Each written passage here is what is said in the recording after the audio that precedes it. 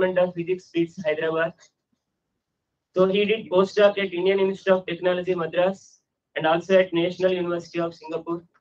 He did PhD in physics from Indian Institute of Technology, Madras, from 2002 to 2007. He did MSc in physics from Sri Venkateswara University, Andhra Pradesh, from 2000 to 2002. His research interests include magnetic thin films and nanostructures, micromagnetic simulations, magnetic sorry, spintronics, magnetic sensors for non-destructive testing of materials. He has a sponsored project titled Development of Magneto-Impedance Sensor for biocells detection, funded by DSC set, worth of 22.68 lakhs. So he published more than 15 15 articles in international journals, and he has many. He is lifetime member of Magnetics Society of India. So he received Professor P. Jairam Reddy Gold Medal for University first in MSc Physics, Sri Venkateswara University. So he also received Professor P.B. Nagireddy Prize for University first in MSc Physics, Sri Venkateswara University. He also received Mrs. Sita Gopalakrishnan Prize for University first in MSc Physics, Sri Venkateswara University. And also S.A. Ramamurthy Foundation Award for College first in BSc. With this brief introduction, I request the speaker of the session to give presentation. Thank you.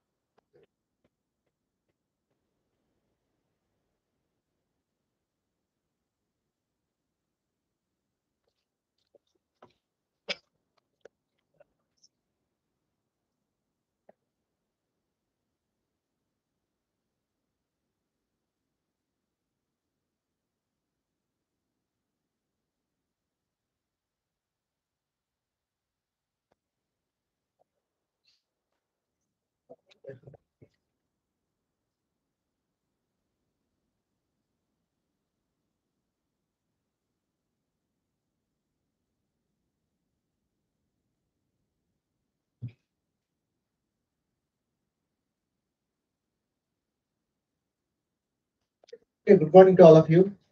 Can you hear me? Okay. So thank you, sir, for your kind introduction. So first of all, thanks for the organizers for giving me this opportunity to deliver a lecture on thin film technology in this prestigious IEEE Nanotechnology Summer School. So before going to the talk, just I will briefly explain what we are doing at BITS and what research we are doing, and then I'll go directly go into the talk. Okay.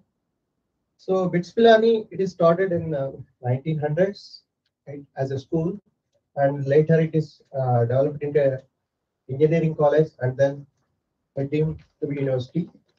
So now BITS Pilani all over India, it has 4 campuses. So main campus is in Pilani and Goa, Hyderabad, and recently one campus started in Mumbai, but it offers only MBA. Right. So I am working in BITS Pilani Hyderabad campus in Department of Physics. Right. So in Department of Physics, we have both theoretical and experimental group. So I am an experimental in the experimental group. So in the experimental group, we have people working on solar cells, right, and the microfluidics, DNA nanoelectronics, ferroelectrics, magnetic materials, etc. So I work on magnetic materials. So my research area or my research interest is soft magnetic thin films and nanostructures.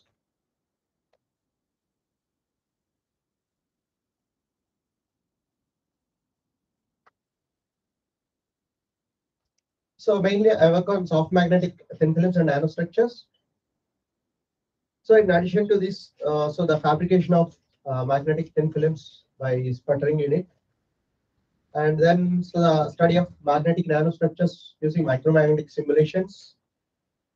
And recently we started this magnetic skirmions, right? So they are surface defects, right?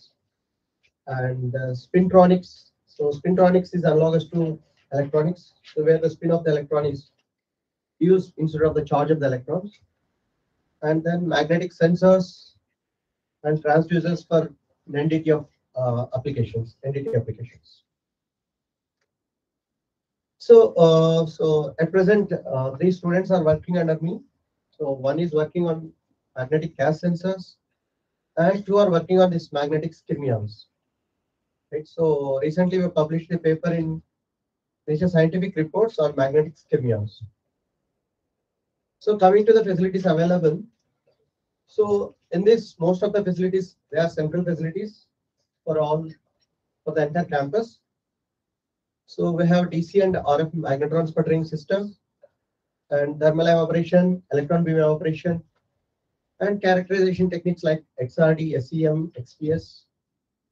So we have FTAR, impedance analyzer up to 3 gigahertz, U visual spectrometer, DSC, and high performance computing facility for running the micromagnetic simulations. So in this, most of the almost all are central facilities. Only the DC sputtering unit is in physics lab. So this is briefly about research, what we are doing at BITS. So coming to the outline of my talk, so the talk is mainly on thin film nanotechnology. Right. So first I will discuss so whether thin films they come under nanomaterials or not. Right. So if they come under nanomaterials, what is the proof?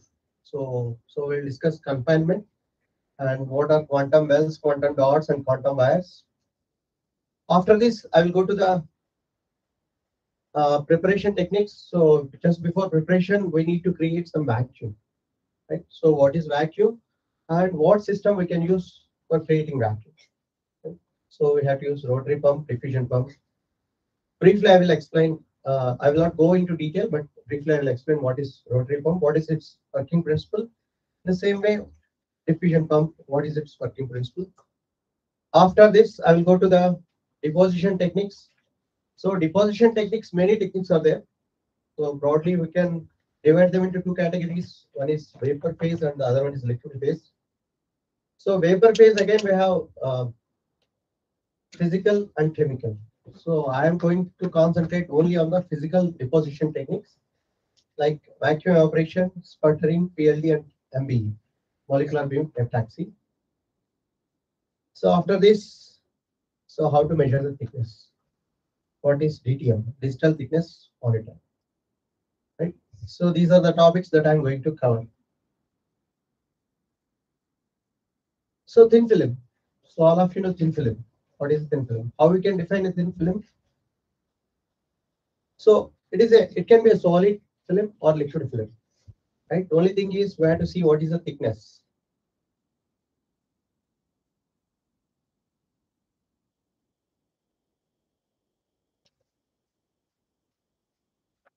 Yeah. So it can be a solid or liquid material. So only the thickness. The thickness from microns to down to few angstroms. Right. So if it is a micron film, we call it as a thick film. Otherwise, we call it as a thin film. So thin film's main application is so they miniaturize the sensors or transducers that we use. So they have plenty of applications. Some of these applications are here. So they can be used as sensors, solar cells. All of you know solar cells, right? Silicon thin film or silicon hydrogen thin film, etc. And so the reflective layers on DVDs, Blu-rays, CDs. So they are thin films. And the magnetic hard disk, right? So hard disk also contains a film, which is a magnetic film. So that film, it stores the data as 1010 in the bits form. And the read head. read head, write head, everything, it is a film.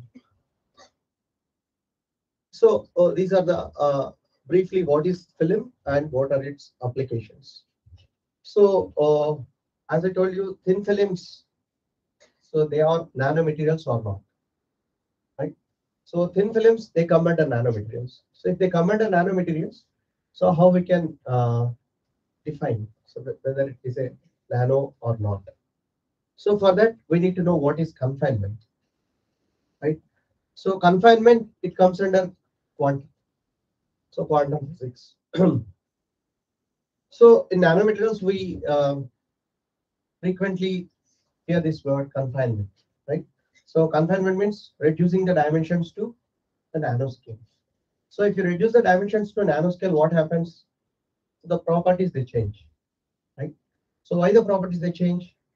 So we can explain the properties they change because of the broken translational symmetry, and so increase in surface to volume ratio, and there is a surface area increase, right? And also the dimensions, they are comparable to the characteristic length scales. So some length scales are there if you go below certain dimensions.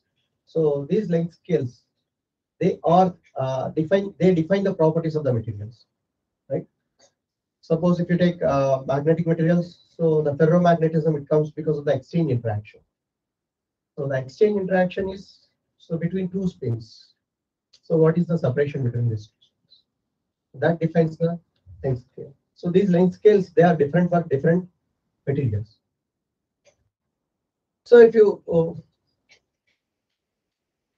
take the bulk material, so in the case of bulk material, so there is a translation symmetry. So the atoms, the repetition of atoms, it will be there in all the three directions, X, Y, and Z. And if you reduce one of the dimension to the nanoscale, right, then what you get is a two-dimensional picture. And if you reduce one more dimension, right, so what you get is a wire. And if you reduce one more dimension, what you get is a dot or a particle, right? So, so the first one is the bulk. So here there is no confinement. So there is no broken translational symmetry. So there is no confinement. And if you come to the 2D plane, right? So the here the it is a 1D confinement, right? So it is a one-dimensional confinement. Means so one of the dimension is reduced to the nanoscale, right? So if you reduce one of the dimension to the nanoscale, then what happens? So there is a broken translation symmetry. So because of the broken translation symmetry, the energy level distribution that changes. So how it changes, I will show you. And so this is a 2D confinement. Means two of the dimensions are reduced to the nanoscale. And this one is a 3D confinement. Three dimensions, X, Y, Z. All the three dimensions are reduced to the nanoscale. What you get is quantum dot. So our thin films, they come under this 1D confinement. So one of the dimension is reduced to the nanoscale. So if you confine this, so confinement means so the movement of the electron along that direction is confined. So it is confined to its de Broglie wavelength or exciton Bohr radius. So then what happens? The energy levels. So this is the density of states variation. So the energy levels, they become discrete along that direction.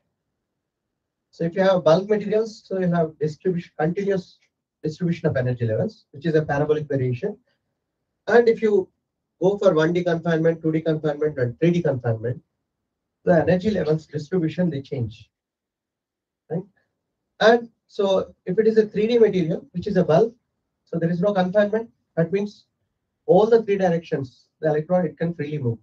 So the degrees of freedom in the case of 3D means bulk material are 3. And for 1D confinement, so the degrees of freedom are 2. Only one dimension is reduced to the nano level. And in the plane, so you have continuous distribution of energy levels. So it is a 2 degree. It has 2 degrees of freedom. And for quantum wire, it has only 1 degree of freedom. And for quantum dot, 0 degrees of freedom. So our thin films, they come under nanotechnology or nanomaterials. So that's why the name thin film nanotechnology or thin film technology. So we can use ultimately.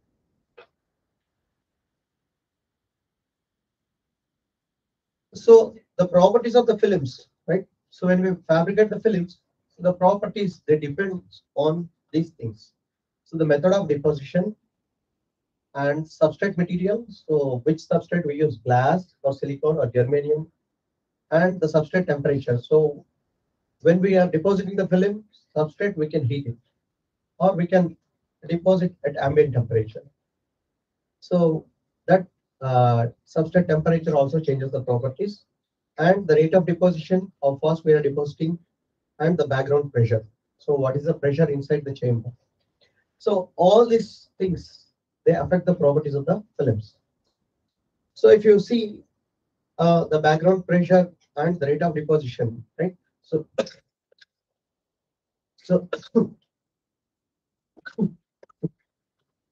sorry. So the first one it depends on the method, and second and third depends on the temperature and substrate. And the last two, right? So rate of deposition and the background pressure. So depends on what is the vacuum inside the chamber. So in all the physical vapor deposition method, before going to deposit the films, so we had to create the vacuum. So what is vacuum? So vacuum is nothing but so removal of gas molecules. So we had to remove the gases that are present inside the chamber. So we need vacuum. So why we need vacuum? So vacuum is a space from which air and other gas molecules they can be removed. And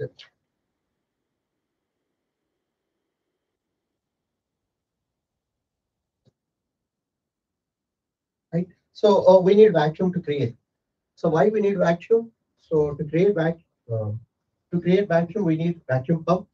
So that vacuum pump contains valves, pumps, and connectors, etc. And then, so if you see the units, so normally vacuum is nothing but pressure, right? So if you remove the gas molecules, that means we are decreasing the pressure. So we have to measure what is the pressure inside the chamber. So the units normally we use pascals or Newton per meter square, atmospheric pressure or bar, torque, etc. So if you see for pascals, so these are used for high pressures, pascals, Newton per meter square, atmosphere, etc. So the vacuum levels, so we indicate using bar and torque. Right? So these also we can use pascals, Newton per meter square, but they are higher, bigger values. Right? So that's why we use them for indicating high pressures, and these two for the low pressures means vacuum. So why we need to create vacuum? So we need vacuum for the deposition of films. So why means, so if you have high pressure inside the chamber, then whatever the material that we are evaporating or sputtering, so those atoms and molecules, right? So they have to go and stick to the substrate. So with some energy. So if you have high pressure inside the chamber, then what happens? So they lose their kinetic energy because of the collisions with the gas molecules inside the chamber, and so they will not have sufficient energy to sit on the substrate. So we will not get the film. So this is one reason. So to get this line of sight deposition, so we need this. So line of sight deposition means directly from target to the substrate. So we need vacuum. And the other reason is to for avoiding the contamination. So if vacuum is there, so then the foreign atoms also they sit on the substrate. So you'll have contamination, you'll have voids, etc. So to avoid that, we need vacuum. Okay, so we need vacuum. Next, how to create this vacuum? So to create this vacuum, we need some vacuum system, right? So what is that vacuum? Okay.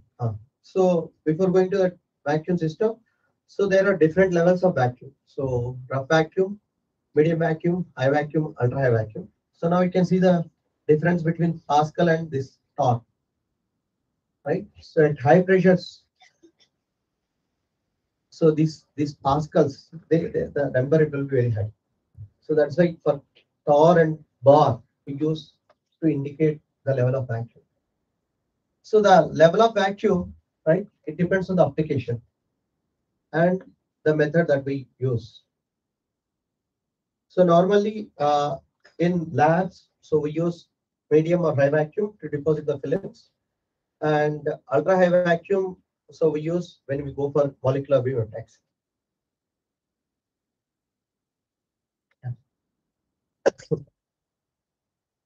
So to create the vacuum, we need vacuum pumps. So the vacuum pumps, there are different types of vacuum pumps, like gas. So the mainly they can be divided into two. So one is gas transfer pumps and the entrapment pumps. So gas transfer pumps, again, we have positive displacement pump and kinetic pump. And positive displacement pumps, again, many are there. Similarly, kinetic pumps, many are there. But the systems that we use in our lab, they are rotary pump, diffusion pump, turbomolecular pump, and cryo pump. So these are the four things normally we use in the labs, research labs. Right. So the rotary pump, this gives the rough vacuum, and diffusion pump and turbomolecular pump, they give the high vacuum. And cryo pump, it gives ultra high vacuum, but the vacuum creation volume, it is very less. So normally cryo pumps, so we use for attaining low temperatures like 10 Kelvin or 4 Kelvin using closed cycle refrigerators. Right. So I briefly explain you what is rotary pump and how it creates vacuum. So it creates the vacuum, and then so the diffusion pump, so which gives a high vacuum. Turbomolecular pump and cryo pump I am not going, because these are the two systems uh, are used for in any coating units, right? Depositing units. Yeah. So the gas transfer pumps, right? So and entrapment pumps. So the gas transfer pumps. So you have displacement pumps, and other one is kinetic pump. So displacement pump, the name itself tell you the gas, it is displaced, right? It displaces the gas molecules. And rotary pump is the example. And kinetic pumps, right? It transfers the gas molecules from inside the chamber to outside by momentum transfer or energy transfer. That's why the name kinetic pump.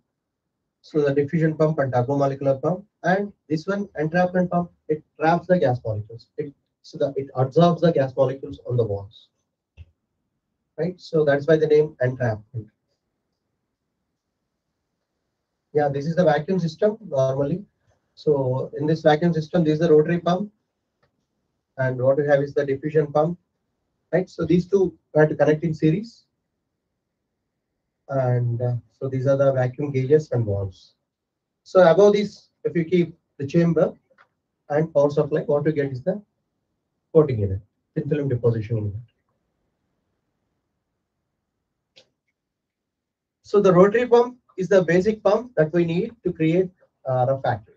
So if you want to go for medium vacuum, high vacuum, and ultra high vacuum, the first thing what we need is the rotary pump.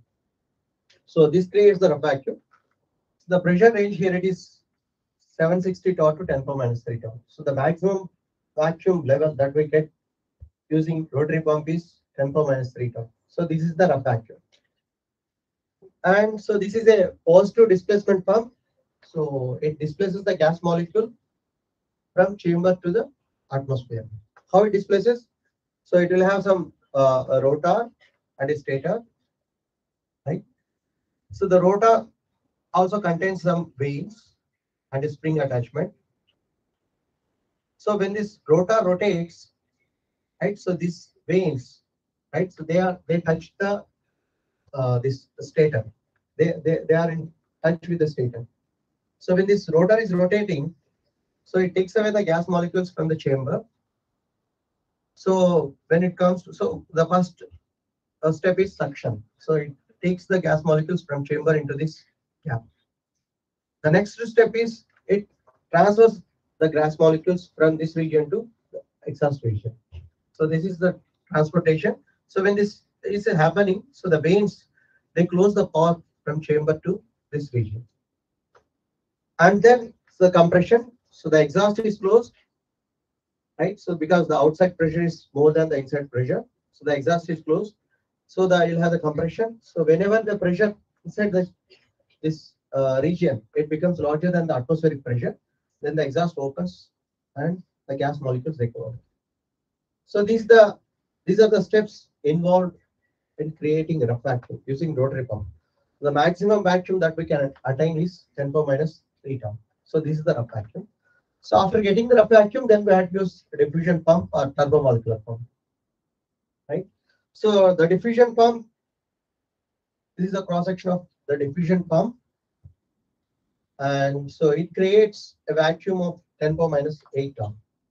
This is the maximum vacuum that we can get using diffusion pump. So this is a high vacuum, right? So before operating this diffusion pump, we had to use the rotary pump to create the rough vacuum. Diffusion pump alone, it cannot create the vacuum. So why it cannot create the vacuum? I'll tell you. And this diffusion pump, we had to connect in series with the rotary pump. So after getting the rough vacuum, then we had to switch on the diffusion pump. So when we switch on the diffusion pump, what happens? So the oil that is present here. So this is called the diffusion oil or DP oil or silicone oil. So there will be some heater. So when we switch on the heater, then the oil evaporates. So the oil molecules, they go through this pumping stack, right? And so they will have some nozzles here. So these so through these nozzles, the oil vapors, they come out with high speed. So when they are coming out with high speed, and they are directed in the downward direction, right? So they collide with the gas molecules. So the momentum transfer will happen, and the gas molecules they come to this outlet and then goes to the rotary pump, right? So so this is how the diffusion pump works. So these oil vapors, so you'll have water circulation here. Again, these oil vapors they cool down, condense, and come to the bottom, and the process repeats. Right? So this is called the this is the working principle of diffusion pump, and the diffusion pump on its own cannot create vacuum because the oil vapors when they collide with gas molecules, right? So they have to give the energy to the gas molecules. The pressure is very high, right? So the mean free path becomes less. So the energy transfer becomes less. So it cannot create vacuum. So we need a vacuum for operation of the diffusion pump. And the pumping speed here it is 100 liter per second to 10.5 liter per second. So after creating vacuum, then so we can go to the film deposition. Then before going to the film deposition, we have to confirm whether it is a rough vacuum or high vacuum. So we need some gauges. So pressure gauges. Again, there are different types of pressure gauges. So one is direct gauge and the other one is indirect gauge.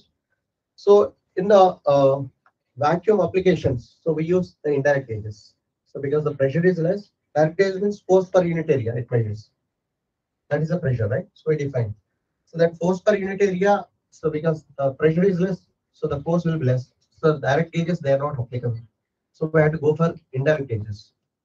So the indirect gauges, so they record the pressure by measuring the gas property. So the gas property can be thermal conductivity or the ionization current, right? So if it is the thermal conductivity, so what we call it is a Pirani gauge. This measures the rough vacuum. And what is the ionization gauge? So that is called the pending gauge. So this measures the high vacuum. So we need a Pirani gauge. So only single gauge it won't measure the entire pressure. For measuring rough vacuum, so we need Pirani or thermocouple gauge. And for measuring high vacuum, we need a pending gauge. So the next step is fabrication. So first we have to create the vacuum, and then so we have to go for deposition. So as I told you, deposition techniques, right? So there are vapor deposition and physical liquid based deposition. So the why the name vapor phase and liquid phase. So the film, so right, the film formation before the film formation stage, the state of the matter, right? So that is vapor here, and in this case it is liquid. So vapor to film and liquid to film. So that's why the name vapor phase and liquid phase. So in vapor phase, again we have physical vapor deposition and chemical vapor deposition. So physical means, so physically we are removing the atoms and molecules by evaporation or sputtering or some other manner. So that's why the name physical vapor, and in this case by chemical reaction. So in physical, again we have different techniques like vacuum evaporation, sputter deposition, pulse laser deposition, and molecular beam effects. Right? And in chemical, so we have atmospheric CVD, low pressure CVD, metal organic CVD, PECVD, plasma enhanced CVD. And in liquid based, so we have electrochemical, electrolysis, and spin coating. Right? So in all these techniques, so the vapor, it is converted into the film, and here the liquid is converted into the film. So I am concentrating on this PVD techniques. Okay? So vacuum evaporation, sputter deposition, pulse laser deposition, and MBE, molecular beam epitaxy. So the vacuum evaporation, so the name itself tells you, so evaporation in vacuum, right? So the evaporation in vacuum, so there are different techniques again. So thermal evaporation, flash evaporation, arc evaporation, induction heating, and electron beam evaporation. So I am concentrating on thermal and electron beam. So these are the mostly used techniques to prepare the thin films by evaporation, thermal and electron beam. So the in all these techniques, so the main steps involved are, first we have to melt the material, and then the melted material, it has to evaporate. So that is the vaporization of the material, and then these vapors, they have to be transported to the substrate. So transportation and condensation. So the condensation, so there we'll have the film growth. Film growth, we have to understand how the nucleation happens and what are the different growth techniques. Right? So, so the first one is thermal evaporation. So thermal evaporation, so this is the chamber. So first we have to create high vacuum using rotary pump and diffusion pump. After creating high vacuum, so the system is ready for depositing the film. So what it will be there inside this? So inside we have a board, right? And when we pass current through the board, so the board heats up because of resistive heating, and then that heat is transferred to the source, so which is the material that we want to deposit, and this is the substrate, right? So the vapors, they go and deposit on the films. So this is the simple technique, right? So here the distance between the films, it varies based on the system, and so it is a resistive heating technique. So the heat is transferred from board to the source, and the source material, it melts and evaporates. The vapors, they go and stick to the substrates. So we'll have the film formation.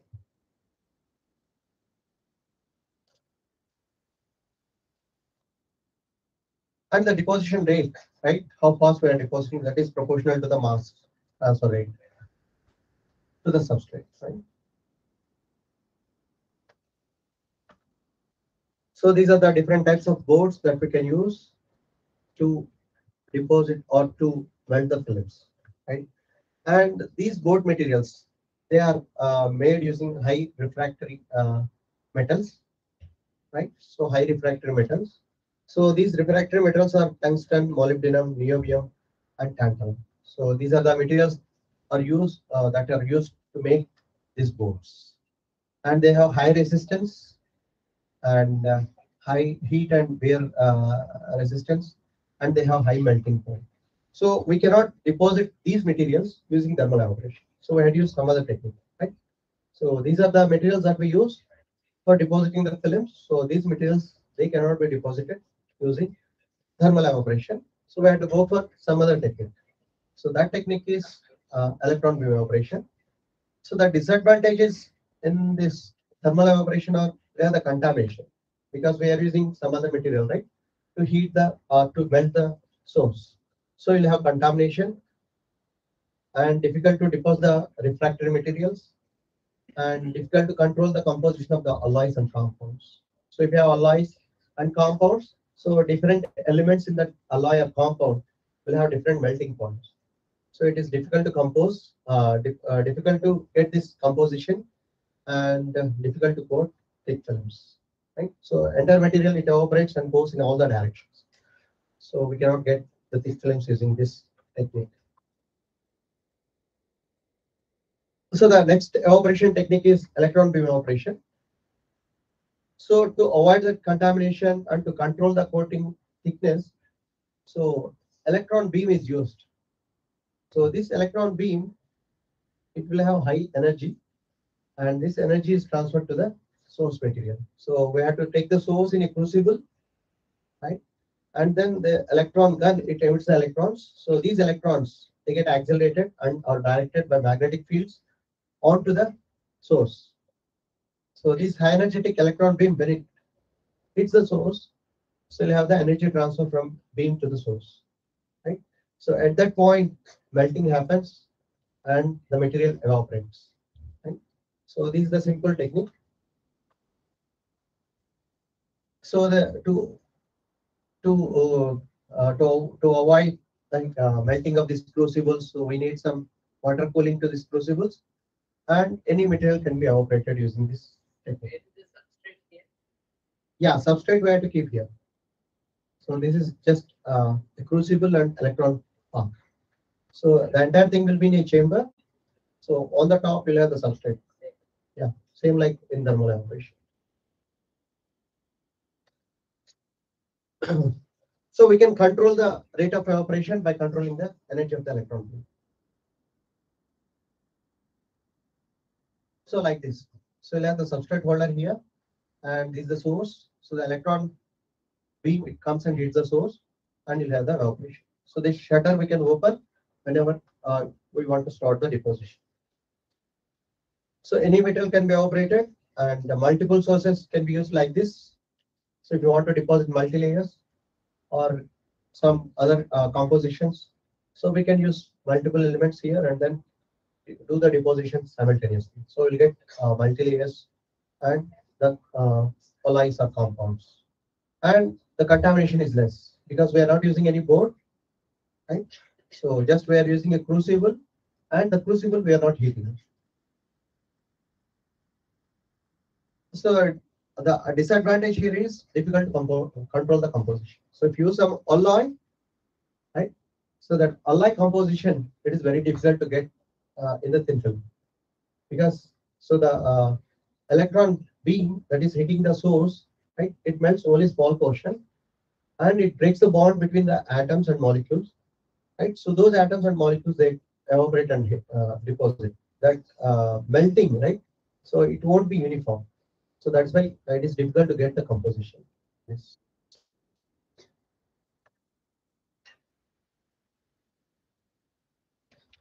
So the next technique is sputtering. Yeah. So this is the widely used technique to deposit films like alloys, compounds, etc. And you will get uniform films, high pure films, right? And so we'll get good step coverage, everything using this sputter deposition technique. And we can control the thickness of the film also. So sputtering means ejection of atoms. So directly without melting, so we will eject the atoms from the target. So that is the sputtering. So the atoms are, they're physically removed from the target. So physically they are removed from the target, not by melting, but by some other source. So what happens in sputtering? Yeah. So when the sputtering happens, you'll have the ejection of neutral atoms, ions, and electrons. So all these things will come out from the target. And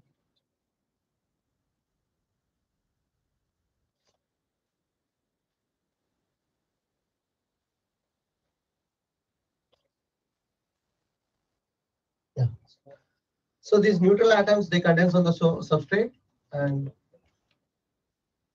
yeah. So these neutral atoms, they deposit on the substrate, and what we get is the film. And in the substrate, so the ejection of these neutral atoms, ions, and electrons. So that happens because of the positive ion bombardment. So these positive ions, they create these things. So that is why this is called cathodic sputtering. If it is a negative thing, then that is anodic sputtering. So, but normally we use cathodic sputtering. And sputtering is a low temperature process. We are not heating. There is no melting of the source material here. So it is a low temperature process, and we need a cooling for the target, because when the uh, positive ions hit the target, so you will have some heating, right? Because of the heating. So to take away the heat and to avoid the melting, so we need some cooling system. So this is how the sputtering happens. So this is the target material. So the target material contains the target atoms, and these target atoms, they are removed by high energetic ions, positive ions. So normally argon is the gas that we use. Why we have to use argon, I will explain you. And it is a neutral gas, right? So it won't react with the target material. So these argon atoms, so first we have to ionize them. So we'll get argon plus, and these argon ions, they will get high energy and hit the target material. So when the hitting happens, so you'll have the release of the target atoms, and the argon ions, it loses its energy, it gets reflected back, or it settles in the target. So these sputtered atoms, they go and stick to the substrate. So along with the sputtered atom, you have a release of the electrons from the target. So these electrons are called the secondary electrons. And these secondary electrons, again, they get accelerated and hit the argon atoms.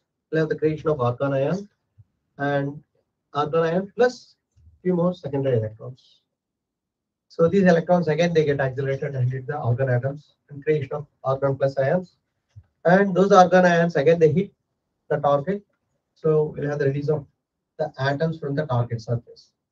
So this is how the sputtering happens, right? So to get the film in sputtering, first what we have to get is the sustained glow discharge. Right? So that is very important. So the process looks simple.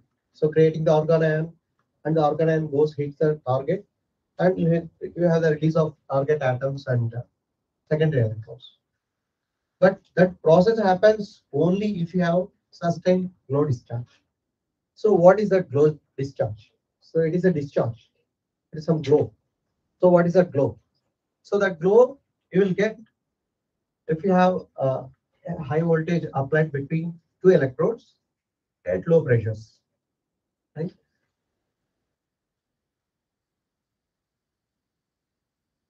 Yeah. So this is the,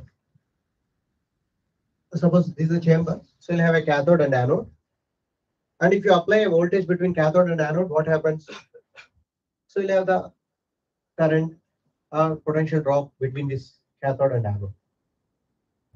So this chamber we have to fill with a gas at low pressures. Then what we get is some discharge. So that discharge will have different bright and dark regions. Right? So these different bright and dark regions, they are responsible for creating the glow discharge. And in between this cathode and anode, so we have to keep the target material, the source material, right? The material that we want to deposit, somewhere we have to keep between cathode and anode. So where we have to keep to get this good sputtering yield.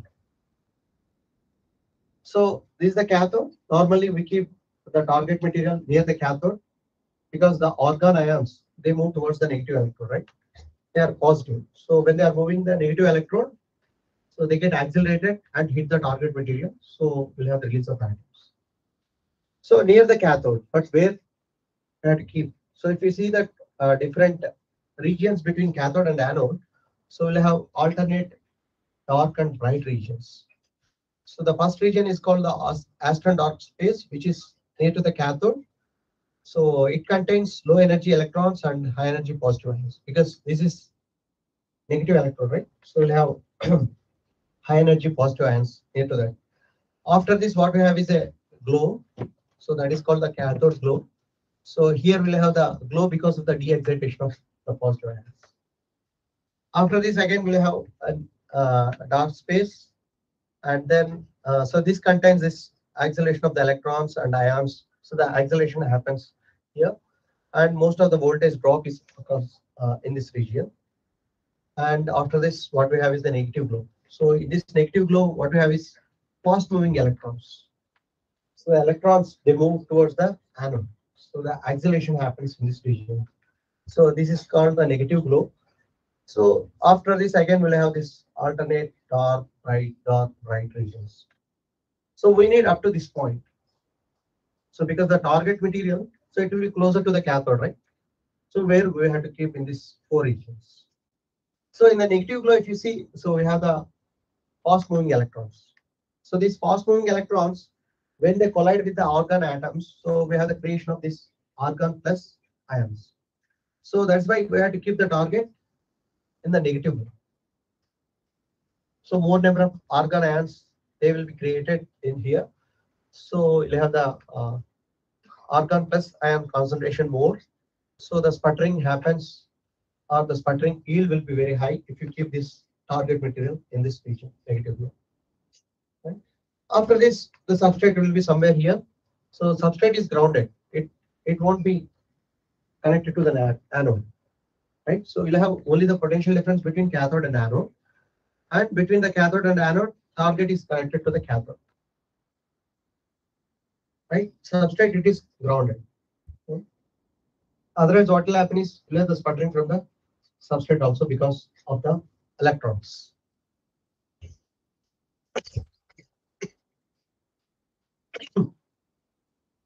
So this is the voltage distribution between the cathode and anode. So when we apply a small voltage, or when we switch on the power supply, what happens? So initially there won't be any argon ions. Argon is a neutral gas, right? There are no argon plus. So how to create the argon plus ions? So after creating the vacuum, so few electrons will be there inside the chamber. So when we apply a potential difference between cathode and anode, so these electrons, they get accelerated and they hit the argon atom. So you'll have the creation of this argon ions and the secondary electrons. So these argon plus, they move towards the cathode, and electrons, they move towards the anode. So that's why initially we'll have the increase of current, and you'll have the breakdown of the gas. The current increases, and to deposit the film, so we need, so this is called the Townsend discharge. There won't be any glow when we switch on the system. So just we'll have the passage of current between the cathode and anode because of this breakdown. Right? So so to deposit the film, what we need a glow discharge. So the glow discharge is between here and here. So the normal glow and abnormal glow. So in the abnormal glow, we'll have the sputter deposition. Right? And so the difference here is in the normal glow, so the current remains constant and voltage remains constant. And in the abnormal glow, so the current increases and the voltage also increases. The current in this direction, x-axis. This is the IV characteristic of this glow discharge. The sputtering, it happens in this region. So in this, sorry, in the glow discharge region. So this is how the sputtering happens. So we can see the color, blue color, right? So it contains the ions, electrons, etc. And if you further increase the voltage, what we have is this arc discharge.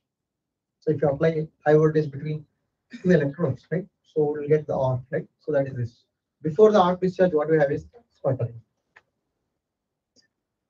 so to get this sustained glow discharge, so we need this abnormal glow. Right? So these are operative domain of the sputtering. And this So self-sustained glow discharge, again, it depends on the breakdown voltage and the product of pressure and distance between the electrodes, cathode and anode. So what is the separation between these two, and what is the pressure inside this chamber? So for different elements, right? So argon, neon, hydrogen, mercury, air. So if you see the breakdown voltage variation is assessed with this product P D.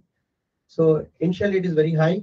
So our aim is we have to deposit the films at low voltages, right?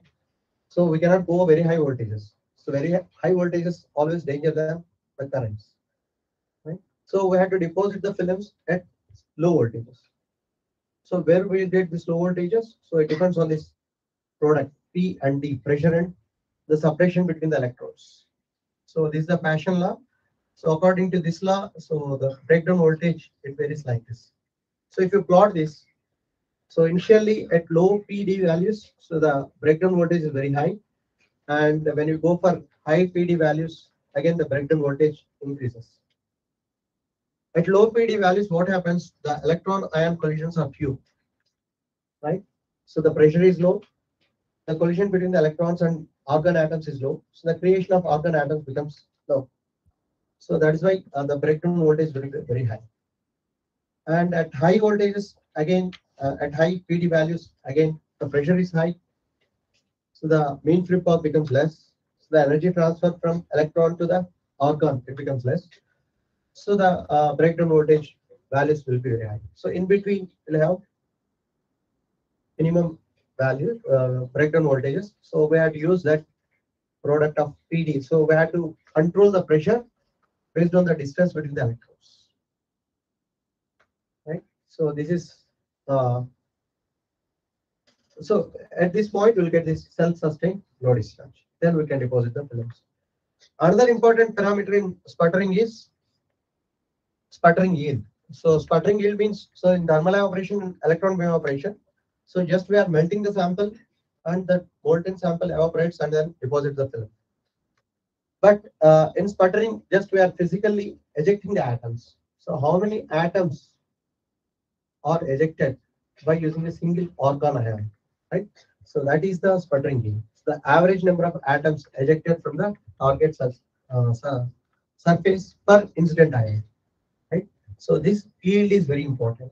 So if yield is very less, then it takes a longer time to deposit the film. So sputtering yield is very important. So this is the yield variation which was for with argon gas for different substrates, right? So like in photoelectric effect, we need some minimum threshold energy for the sputtering to happen. So it has to break the bonds, right? So we need some minimum threshold energy. So that threshold energy for these elements for argon gas, so it is here 10 to 100, right? Electron volts. And so the sputtering yield, it depends not only on the sputtering gas like argon, it also depends on the energy of the incident ions, right? And structure and composition of the target.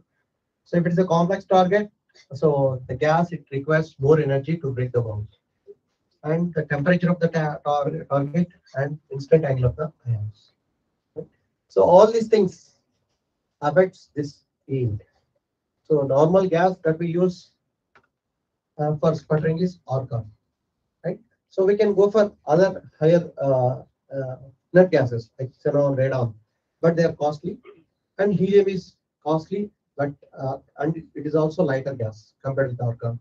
So that's why we go for argon for depositing the films using sputtering.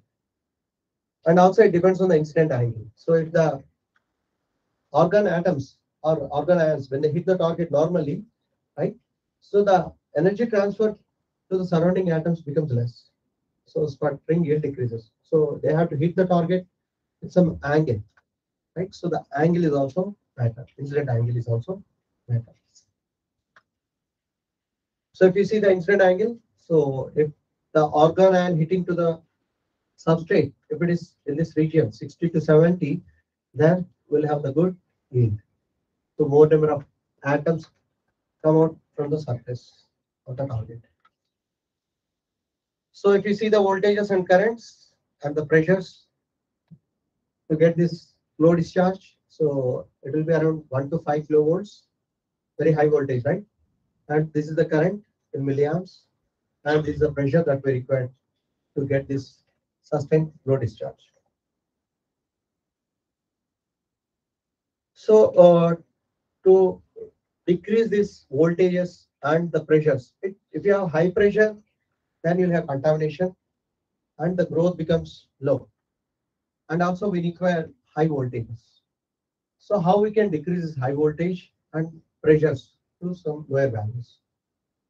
Then we have to use some other source of electrons. So mainly here to get this sustained flow discharge, secondary electrons are the important ones. So these electrons, they are creating the organelles continuously.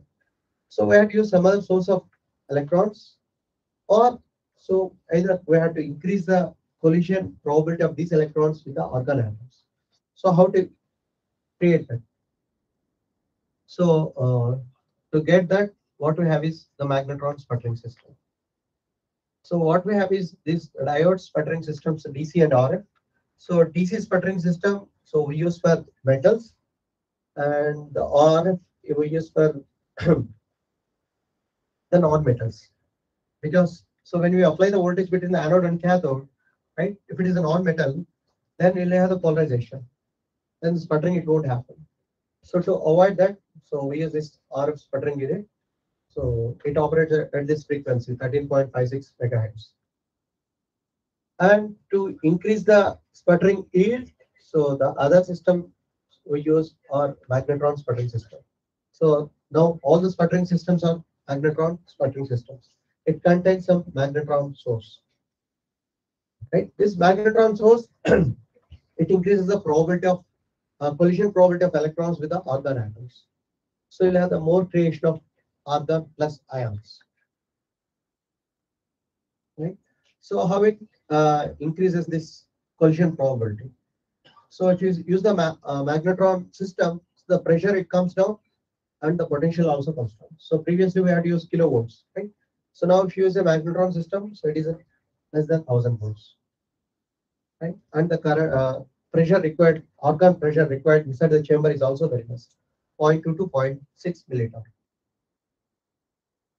So if you use a magnetron source, what happens? So we apply the magnetic field, right? So the source contains the magnets, permanent magnets.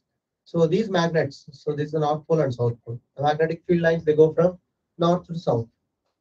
And the electrons, right? So they will experience some force because of this applied magnetic field, E cross B.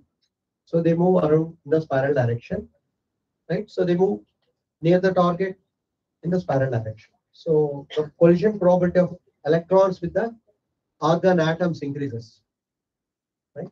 So you'll have the more creation of argon plus ions. So the yield increases. So we don't need high voltages and high pressures. So this is the magnetron source. So you'll get the sputtering happens only in this region. Right? If it is a non-magnetron source, then you'll have the sputtering in all the regions. But if you use a magnetron source, so you see the track here, right? So this is called the race track. So sputtering happens only in this region. So this is magnetron sputtering system. And if you use oxygen, nitrogen, and some carbon containing elements like compounds like methane, acetylene, propene, etc., and sulfides. So it is called the reactive sputtering. So we can get this oxides, nitrides, carbides, sulfides, etc. Right? So the advantages here are, so you'll get uniform film, and so the addition of the film to the substrate will be good.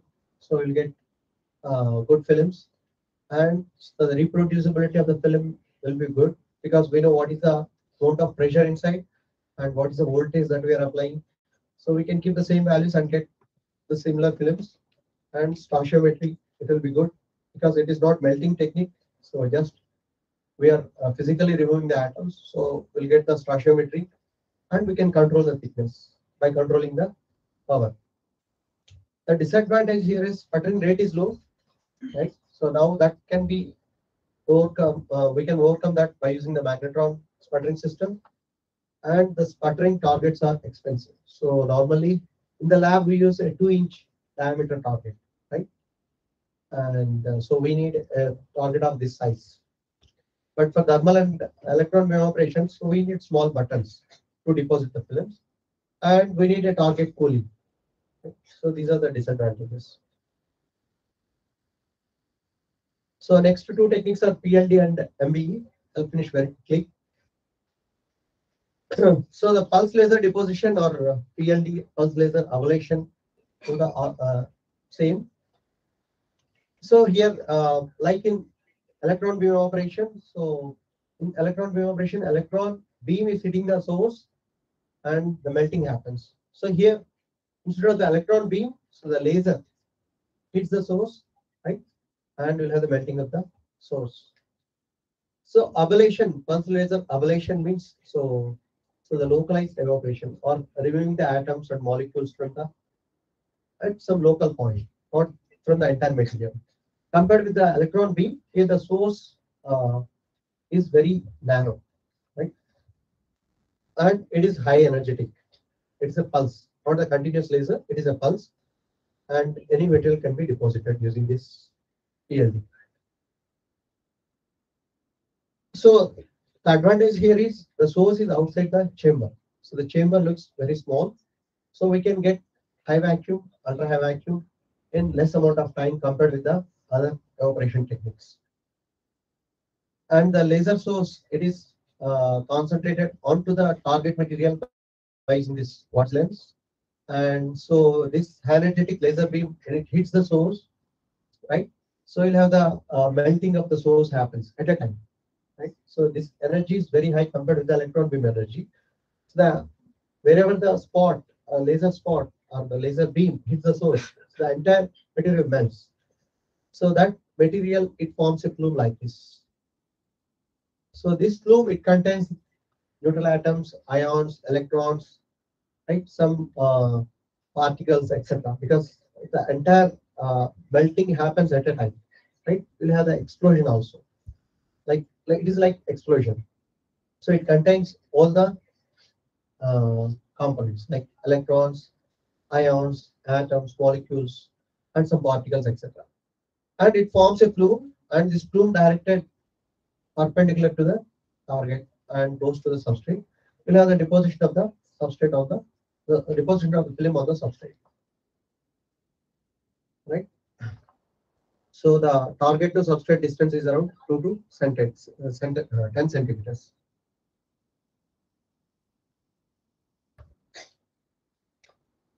So this is how the plume looks.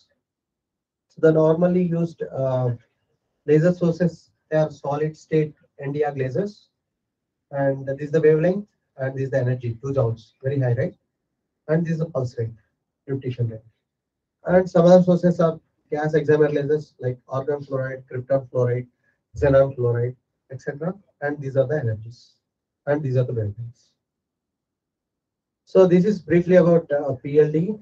So the advantages here is source is outside, and so because of the high energy, entire material it evaporates. So we'll get the good composition, and so the reactive gases can also be used to get oxides, nitrates, etc. And any material can be deposited. So the PLD, it became popular after depositing the superconducting YbCO film. Right? So YbCO, normally people observed superconducting nature only in the bulk form. So PLD is a technique that is used to deposit the superconducting YbCO films. After that, it became very popular. And the disadvantages are it is very expensive, and so we need a small button, right, of the material to deposit. So the evaporation happens only in a small region. The plume, it is directed onto the substrate. The plume is very narrow, so the deposition area is very less here, and you'll have the splashing of the microscopic particles. because energy is very high, right? So you'll have the explosion happens. So you'll have some splashing of these microscopic particles onto the substrate. So these are the disadvantages. And the last technique is in the physical evaporation is molecular beam epitaxy. So MBE is molecular beam epitaxy. So this is the costliest technique, and it takes a longer time to deposit films using this technique. So the advantage here is, so we can deposit monolayers. Monolayers means atomic layer thick films. One atomic layer, two atomic layers. So like these films, we can deposit using this molecular beam epitaxy. So to deposit the films using molecular beam epitaxy, first we need to create ultra high vacuum. Right? So high vacuum is enough for sputtering, PLD, and other deposition techniques. But for getting this molecular beam epitaxy monolayers, right? So we need to create ultra high vacuum, very high vacuum. So that creating high vacuum takes time. So sometimes we need to bake the chamber and then evacuate the chamber for 2 days and then deposit the film. So it is a long process. So other thing is here we'll get the epitaxial films, single crystal films, right? So in all the other techniques, what you get are polycrystalline films or amorphous films. So in molecular beam epitaxy, we'll get single crystalline films. So epitaxy means growth of single crystal films. That's why the name molecular beam epitaxy. And there are two types of epitaxy: homoepitaxy and heteroepitaxy. So homoepitaxy means if the lattice parameters are matching, right? So we'll get the same film onto the substrate. So that is homoepitaxy. If the lattice parameters are, if there is a mismatch, but still we can get some crystalline films, single crystal films. So that is heteroepitaxy. Suppose if you are depositing, you want to deposit aluminum arsenide and gallium arsenide, right? So the lattice parameters are different for aluminum arsenide and gallium arsenide. So they'll have some mismatch between the substrate and film. So that creates some strains. So these strains, again, they aid to get this crystalline films on the substrate. So this is heteroepitaxy. So as I told you, so we need ultra high vacuum. So in the ultra high vacuum, the mean free path. So the molecular beam directly goes to the substrate material, and we have the deposition of the film. So if you see the mean free path versus pressure, so at low pressures, so the mean free path will be very high, 10 power 8 centimeters, right? So at this pressure, 10 power minus 10 ton. So the molecular beam directly goes and hits the substrate. So you'll get the film. And so we can control the evaporation, right? So this is the chamber. So we have different sources. So these sources, they are called the efficient cells or Knudsen cells. So they work based on like thermal evaporation or electron wave evaporation. So we'll have a heating element here, and that heating element melts the source, and the vapors they come out from these cells. So that coming out from these cells, that is controlled, right? So we'll have a small opening here. So the vapors they come out and forms the film on the substrate. That is controlled. So so that so so the amount of, suppose some amount of vapor that comes out from the source and deposits the film on the substrate, right? So the next amount of vapor that comes out from the source, it takes time. By the time, so the deposited atoms on the substrate, they settle, right? So and then next amount of vapor that comes. So like this, so the deposition rate or the settling rate is more than the deposition rate. Settling amount of time is more than the deposition time. So that's why it takes a longer time to deposit the films using this molecular beam epitaxy, but it gives pure films, crystalline films, and the monolayer films. So the one advantage here is, so since it is taking longer time, right? So we need some in situ characterization techniques like read gun, so which measures what is the thickness of the film, and some other mass spectrometer, etc., to know what are the elements and what is the composition of the film, etc.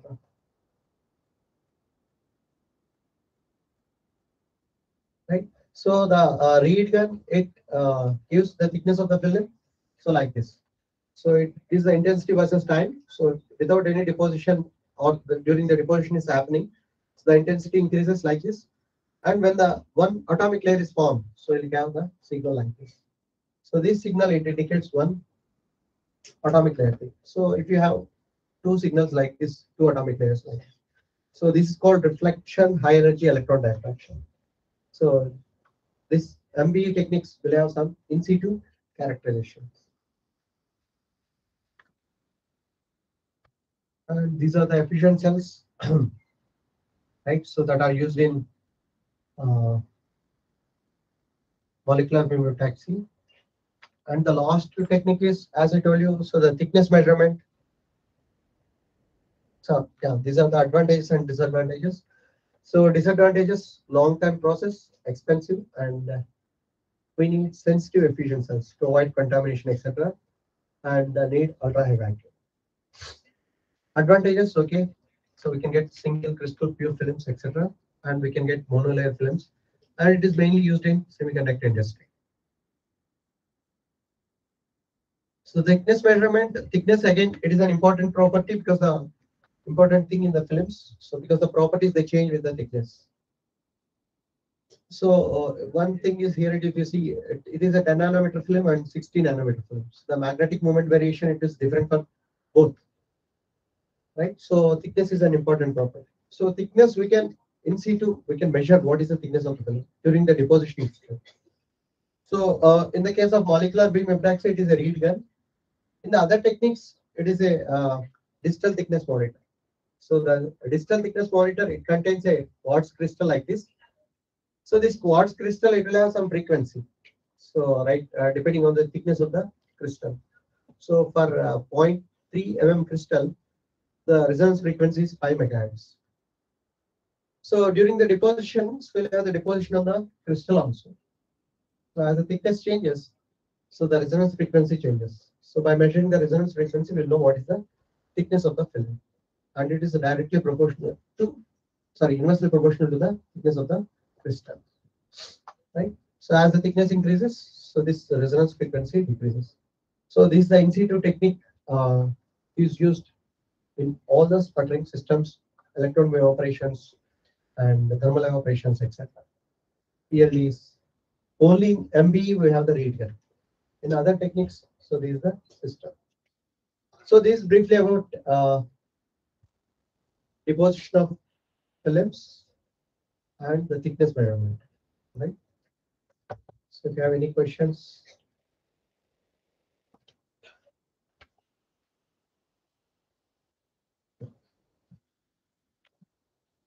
Thank you, sir. So,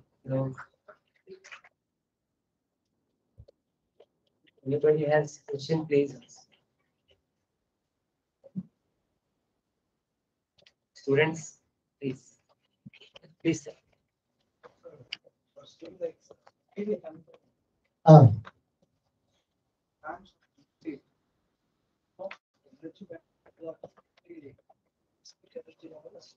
yeah. So 3D confinement means so all the dimensions are reduced to the nano level. So if you want to understand how the energy level distribution is, so 3D confinement, it is analogous to the quantum mechanical problem of particle in a 3D box, right? So particle in a 3D box, if you see the energy levels, so they are discrete, like delta functions. So you have lines. So continuous means so continuous. It is a parabolic distribution. So instead of parabolic distribution, we'll have the lines. So that is the discreteness. We don't talk about the convection and balance. No. Yeah, discrete energy levels. So only in bulk materials, what we have is this max. They are discrete. Somebody talking about nanoscale, somebody said that could be shifting of energy also for the quantum confinement means there's no balance. No, these energy levels they shift. So they are discrete, but they can shift. And other points are that is basic question. While in the discharge phenomenon, so you are saying something the positive negative that is the basic understanding level, how can we understand that the electron emission happens or the dissociation of the gas molecules happens? What actual can you? Yeah, here what is happening is when we apply the voltage, the electrons they get accelerated.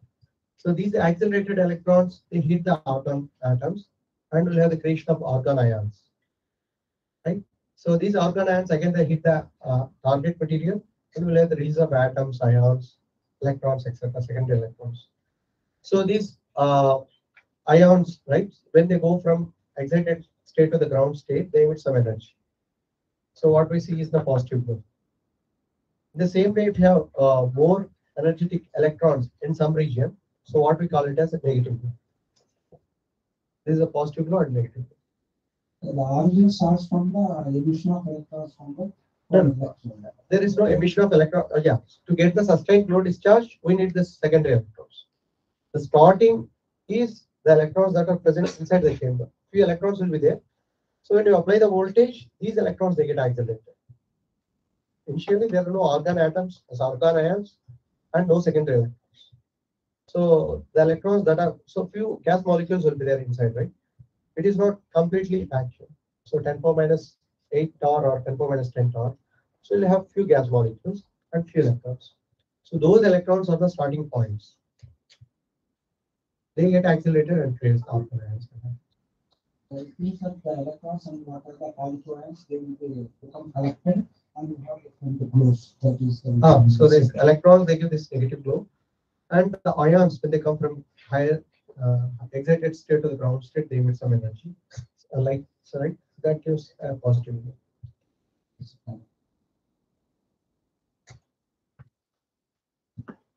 Please. Come.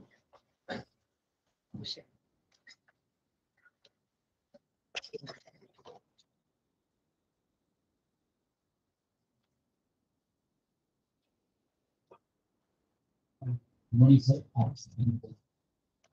So while talking about electron beam evaporation, we accelerate the electrons and we made them different by using some magnetic fields, right? So when we accelerate these electrons, the energy of these electron will it be constant or will it vary? We can vary. We can control the potential difference, right? So the voltage that we are applying, so we can control the energy of the electron, and also not only energy of the electron, we can control the direction of these electrons. So where the electron spot, it has to follow the source.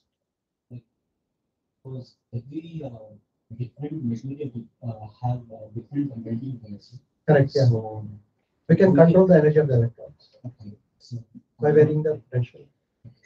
in recent times, I have been studying this electron question, but most of the materials which produce most of the things which produced by these this mechanism requires high melting point. So, like like, is it not possible for the materials which have a low melting points? Can we not prefer these electron like for example, I thought of preparing a cobalt oxide thing. We like when I talked to one of the technician who operates the evaporation, he said the temperature should be high. But when it comes to my material, it has 895 degrees Celsius. Before performing electron beam operation, we have to make a pellet and we have to sinter it, right? Actually, cobalt oxide, right? So you can directly get the cobalt oxide. Let's cobalt is a hard material, first of all, right? These hard materials, so we can get in the form of buttons or pellets or cylinders, small pieces. So those pieces we can use in a crucible, and we can control the energy of the electron beam and deposit. So we can deposit cobalt oxide. It's not a problem. We don't purchase the cobalt oxide, but we prepare by ourselves by showing. So those pellets also you can use in the crucible to deposit the films. Only thing is you won't get the cobalt oxide composition, bulk material composition. That is the only disadvantage. So if you want cobalt oxide, then you have to use some reactive gases like oxygen.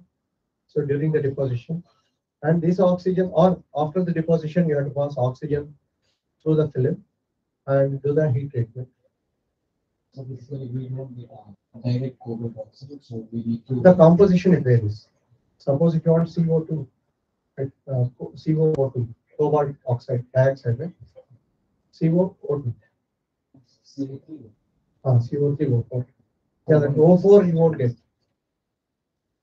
O4 exact like force stoichiometry that you may not get if you use the electron beam operation. So if you use RF sputtering, then you will get that composition. In the thermal operation, we have a limitation in the size of the film. So in all the systems, there is a limitation in the size of the film that we get. In the dimension. Right, dimension, substrate dimension normally. Getting a micro thickness. Hmm. The area was. Yeah, other dimensions we have the other. There will be a limitation. It depends on the distance between the substrate to the source and the pressure inside and the rate of deposition. Another thing is how you ensure that uniformity of the thickness. Thickness in thermal evaporation, uniformity will be very less because the evaporated vapors it go in all the directions. The uniformity becomes very less. But in sputtering, you will get uniform thick films if the substrate size is maximum. We can go around twice the size of the target material. And we need substrate rotation also to get the uniform. So normally, small area in thermal evaporation, if you use a substrate rotator, you get the uniform flux. For larger area, it is different. That's why the size, how you can relate uniformity and the size have the relation. The thermal evaporation, so the uniformity depends on the distance between the substrate and source. That is one, and how fast you are, the rate of deposition. So if you deposit very fast, then the uniformity becomes less, and you will get rough films. You need smooth films, so you have to control that rate of deposition. That is difficult in thermal evaporation. So if you use electron beam operation, we can get uniformity. Electron beam operation is expensive. So you have this facility in your lab. So in my lab, I have DC sputtering unit, DC magnetron sputtering system, single target. So in that you can get.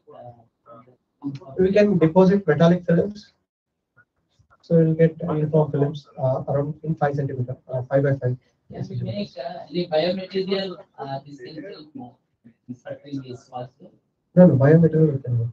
No, biomaterial and the biomaterial. On the biomaterial we can deposit. Yeah, That we can do. Yeah. That we can. So if you want to deposit metals, we use DC sputtering system that I have in the lab, and the size is around 2-inch diameter. 2-inch target size. But in biomaterial it is possible. Yeah, so we can hold the biomaterial in the substrate region and then deposit. Thank you, sir, for your informative speech on thin film. Thank you very much. Making of thin films.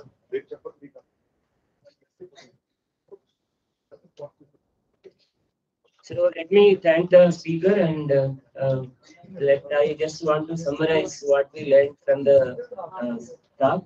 And thin films are of thickness ranging from few angstrom units to micrometer, and their translation symmetry is broken in one direction. So we can call them as 1D confinement materials. And then so preparation of these materials depends on the substrate material, temperature, pressure, and the rate of deposition. And various vacuum creation techniques are understood. And also pressure gauge is important here. And also deposition techniques, various deposition techniques are explained well. So with this brief summary, I thank the speaker for giving an informative talk on thin film and thin films and making of thin films. Thank you, sir. Thank you. And once again, thankful to the auditors. Thanks to the chair, Suresh Garu, and then Deval Garu, Prasad Garu. Thank you all. Thank you, sir, for coming here and to enlighten our students. So these sessions are recorded. I don't know how many of you understood the importance of this session, but from my experience, I understood that this entire thing, whatever sir said, is actually a very big course. So as I nicely explained from the top to bottom. Okay, when we are doing our PhD, we have gone through these courses in film technology. It is very, very important. The devices that we are enjoying today is based on thin film technology, how you are growing the metals and oxides, metal oxides, etc. on the substrates. So sir has given the fundamental principles how to grow the films, especially useful for the students, scholars, and who are starting their career in the device applications. This is very, very important. So thank you, sir, for coming over here. Thank you once again.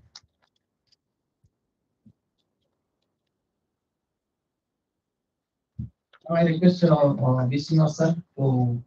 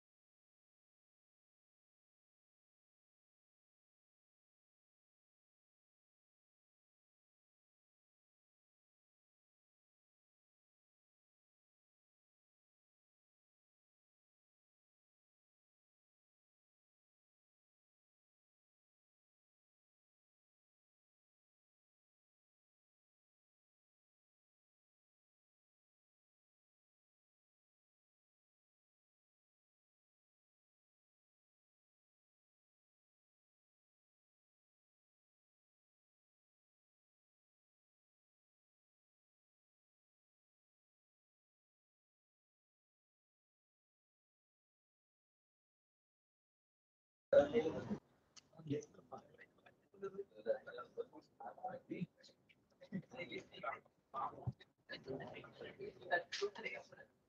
back, students. Welcome back to the session. Let me introduce NV Suresh Kumar sir. Sir has completed his MSc Physics from Acharya Nagarjuna University, Guntur, and he also completed MTech in Biotechnology from JNTU Hyderabad, and completed his PhD in Computational Natural Sciences from IIIT Hyderabad. He has 15 years of experience. He worked as a SRF for 5 years and senior research scientist for 2.5 years at CCNSP IIIT Hyderabad. Till the date, he has published 15 research articles in various Scopus Index international journals.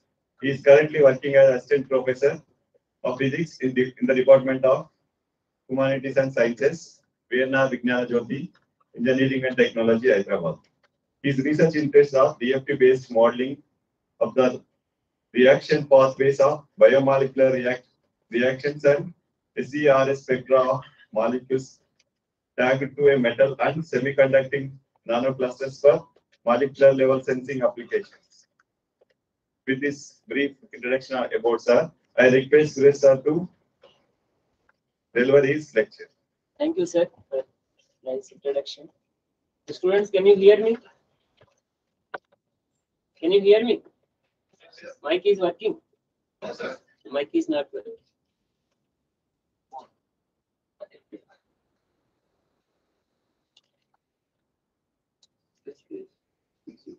Now, I think it is working, right?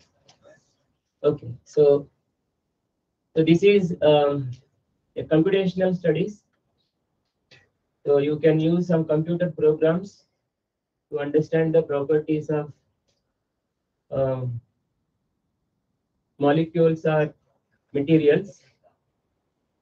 So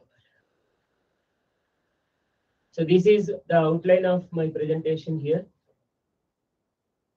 So it is, I start with some computational studies, how we actually, the theory behind that, I just explained that first. And then density functional theory is used for computation for most of the materials and molecules. And there is a software Gaussian. We can use it for running the DFT calculations. And later I just show the nano clusters and surface enhanced Raman scattering is a sensing technique. And the final thing is summary. Okay. So here, so there are three things here. You need to understand what these three first. And theory, modeling and computation. All the three are related here. And theory is some rules governing the behavior of physical systems, and they involve some mathematics. So you learn so many theories, right? In physics. Can you name some theories? So I think you learned band theory of solids, right? Band theory of solids is used to understand why some materials are acting as metals, why some are acting as semiconductors and then insulators. So it is set up some rules and equations are there. And we solve some differential equations to get the solutions, right? So theory is set up some rules and equations and all that. But there are some equations which you can't solve exactly. So exact solutions you don't find. So at that time we go for the approximations. Okay, so approximation to the exact theory is a model. Okay, so you can use that model and you can solve the equation because you approximated some of the aspects. So model equations can be solved. So and then Using such model, you can write some computer programs, algorithms. So you can run that code on the system, computers, and then you can get the solutions. Using those solutions, you can explain the properties of the molecular systems. It may be a molecular system, it may be a nano system, nanomaterial, right? So far we have been listening to the experimental methods of synthesizing nanomaterials and characterization of the nanomaterials. There are experimental techniques. But without going to the experimental techniques, first you can do all these calculations on the systems and using your computer programs. So and then you can predict the properties. And you can suggest some new materials to an experimentalist. Because this is how I ran the calculations, and this is a model material. I ran the calculations, and these are the properties observed. If you can able to synthesize such material, you will get you can develop a new material. So before you go to the wet lab, before you synthesize any new material, first you run the simulations using some appropriate theory and all that. Then whatever result you get, so they will be validated by the experimentalists. So you can save some time of the experimentalist, right? You experimentalist also can save some chemicals. So suppose without having any input, so he may be synthesizing something, maybe finally he may not get the desired product.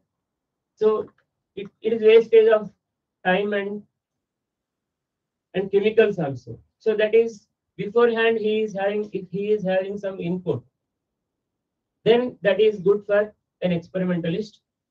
So the idea of doing computation is all that to help an experimentalist. Okay, so now how we run the model calculations and all that, how we do the computation. So we see all that now.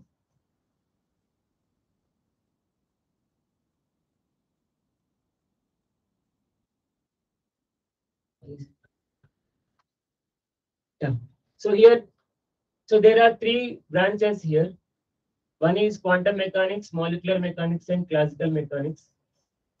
So time and length scale. Depending upon the time scale and length scale, you can decide which theory is appropriate for your system. Okay. If the size of the system is above millimeter or in the millimeter range, if the time scale of motion is in seconds, then you can apply classical mechanics. That is your Newton laws of motion. Right? If the size is in around nanometer, less than nanometer, because we are all talking about nanomaterials. So if the size is in the range of nano, and its time scale of motion is femtosecond, then you can't apply classical mechanics, because you know the reason for that. So wave properties come into the picture. So then you have to use quantum mechanics. So in between quantum mechanics and classical mechanics, you have molecules and molecular motion. And there are force field equations for that based on the Hooke's law. So you can use those force fields and you can calculate the energies. That is bond energy, bond angle energy, torsional energy, and all that. So there are mathematical equations. You can write code for that. You can run the calculations for a given system. You can get the energy. So the point is that, so what is the size of the system? What is the time scale of motion of the system taken? Based on that, we will go for an appropriate theory. Right? So if you are in nano range, we use Xi equal to Eψ, that is Schrodinger equation. So now to implement any theory, to implement any computation on in a system, so first thing is that you observe the experimental findings. Okay, so you can give theoretical justification to that. Okay, so for any experimental finding, you can give theoretical justification by running the calculations. So So, for example, you know photoelectric effect, the theoretical justification was given by Einstein. So, an experimental observation was given theoretical justification. There is a value for that. So, here also what we do is that first you observe you take an input from an experimentalist and you run the simulations. So, before you run some simulations, you make some assumptions, some approximations, right? So, the real systems can be modeled. So you can go for some prototype systems. Then you choose some mathematical formulation which you can apply on that. Then you get the solutions by solving those equations. Then interpret the solutions. If there is a validation for the solution, okay.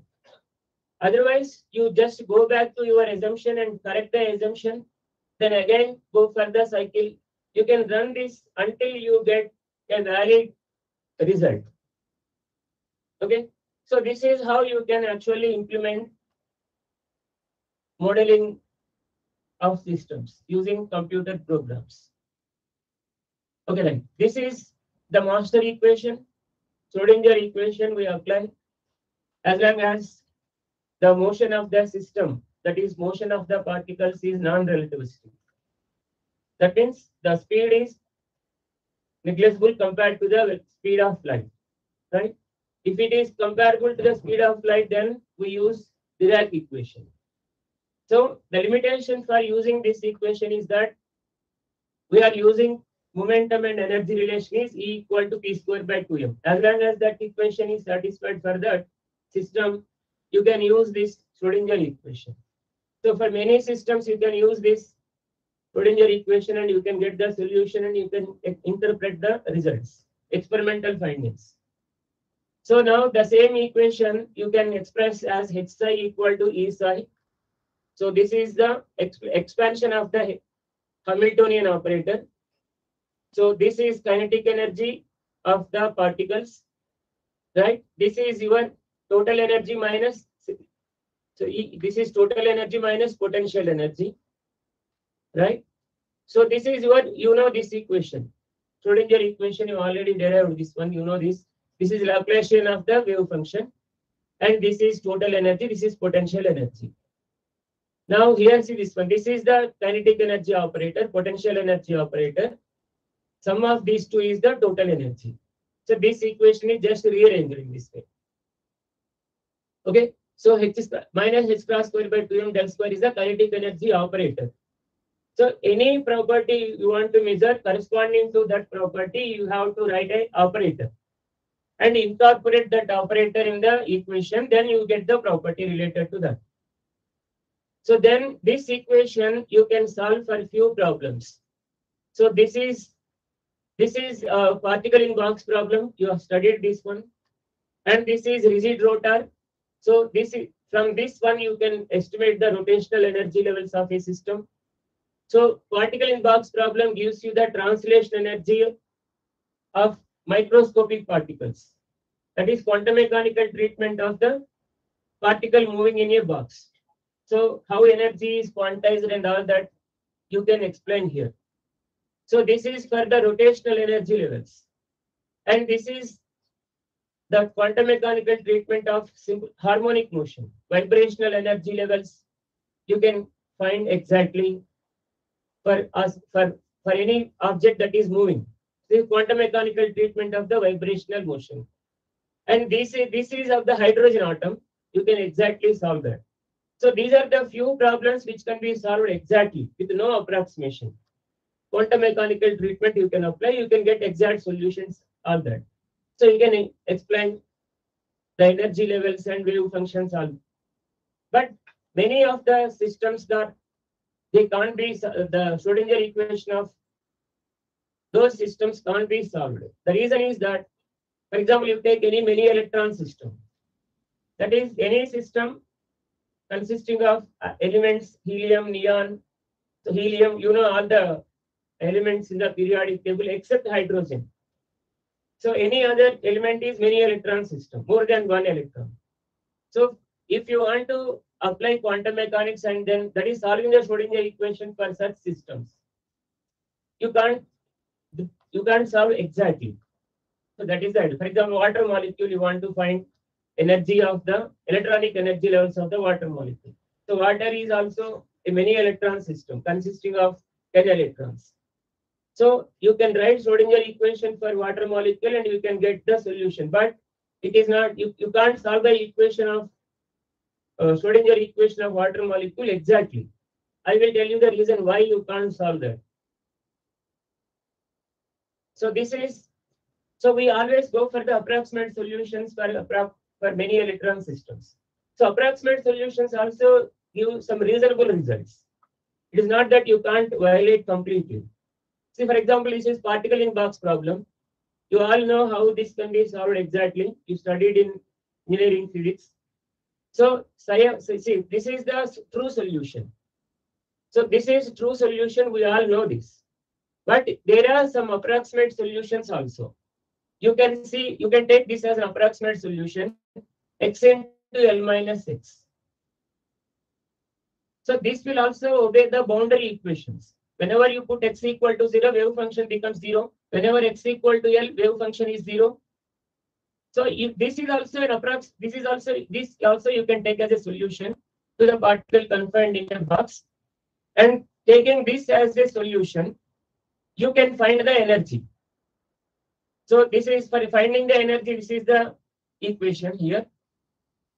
So this is expectation value. This is your wave function, whatever you have taken as an approximate solution. This is Hamiltonian operator.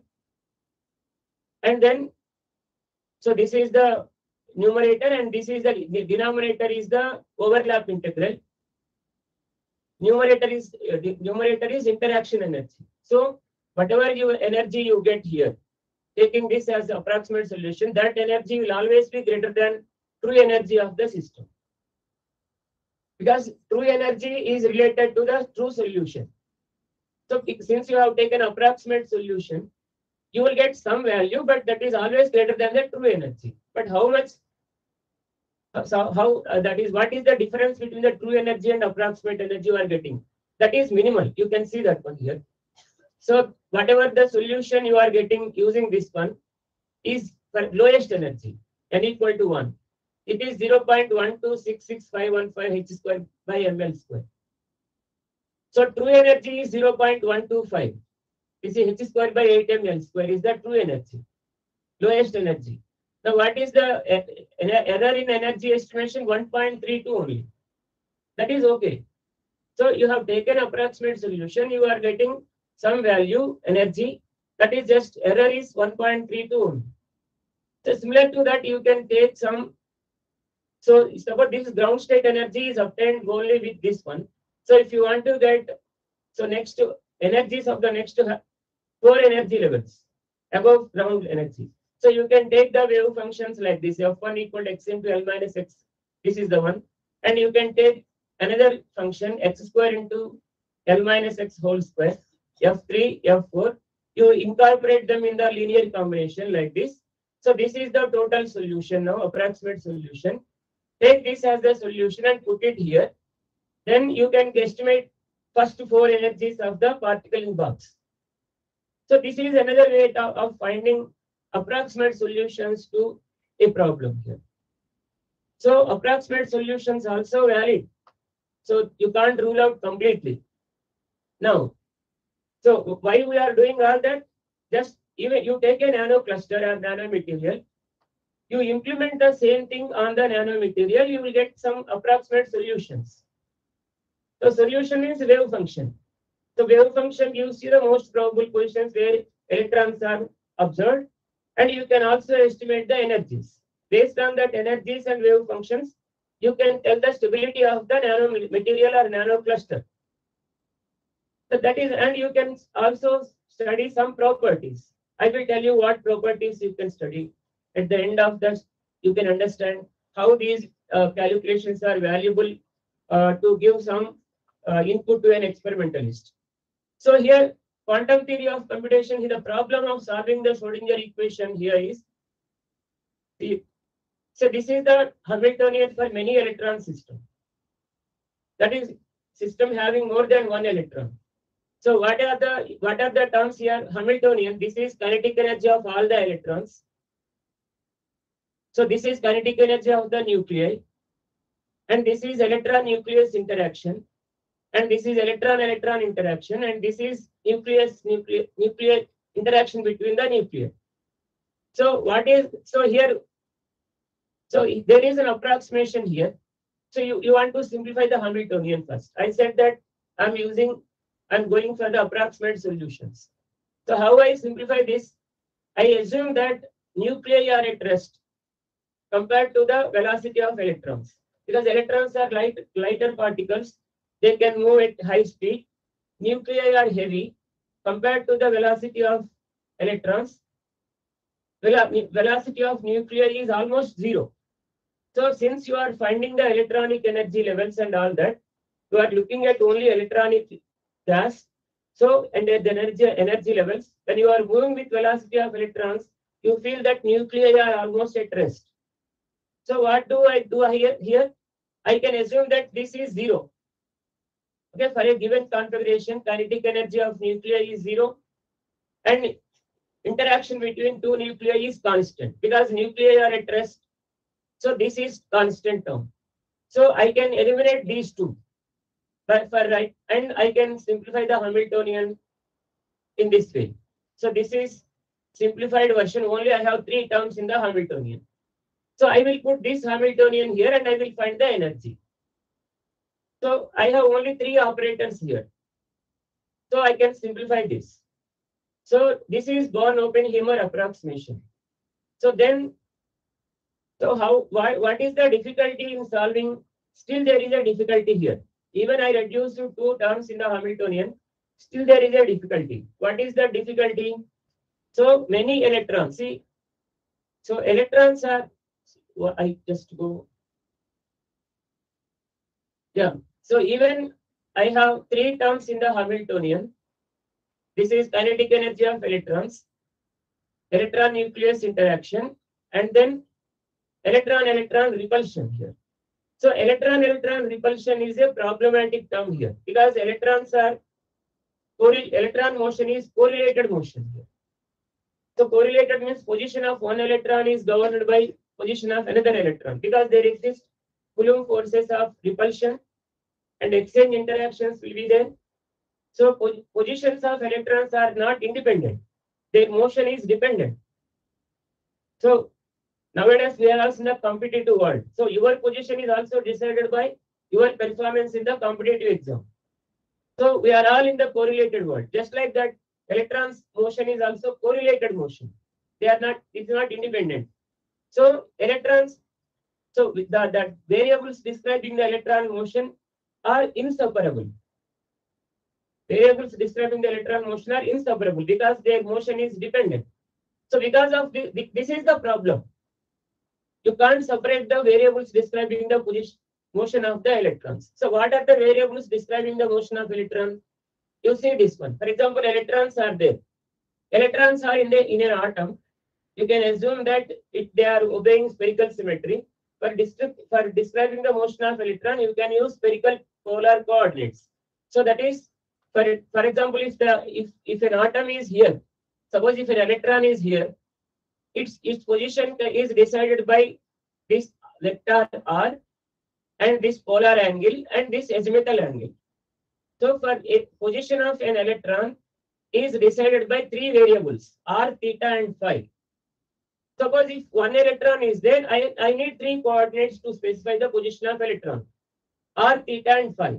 If a second electron is there somewhere, then it is having different values for r, theta, phi. So 6 coordinates are required to specify two electrons. But these 6 coordinates are not independent because there is Coulomb force of repulsion between them. So r1 theta 1 phi 1, say they are the coordinates for first electron. R2 theta 2 phi 2 coordinates for the second electron. You can't treat them as independent variables. So if they are independent variables, for example, if r theta phi, total wave function is function of r and theta phi only. For example, one electron here, wave function of one electron is function of r theta phi. So if they are separable, coordinates are separable, then I can write this equation as product of three independent functions. Each one is function of one parameter, r of r, theta of theta, and phi of phi. So now I can write this, I can use this and I apply variable separable method. So I can solve the equation exactly. But since these variables are not independent, I can't write in this way for many electron system. So I can't solve the equation exactly because of non-separability of the variables describing the motion of electrons. So then I will just definitely go for the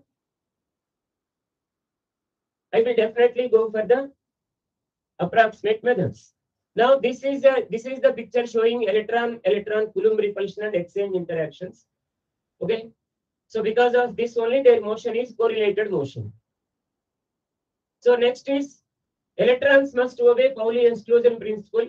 To make sure that they obey Pauli exclusion principle, I use this Slater type determinant. That means I express the total wave function in terms of one electron orbitals, keeping them in the determinant form. So for any many electron system, you write the wave function in this way.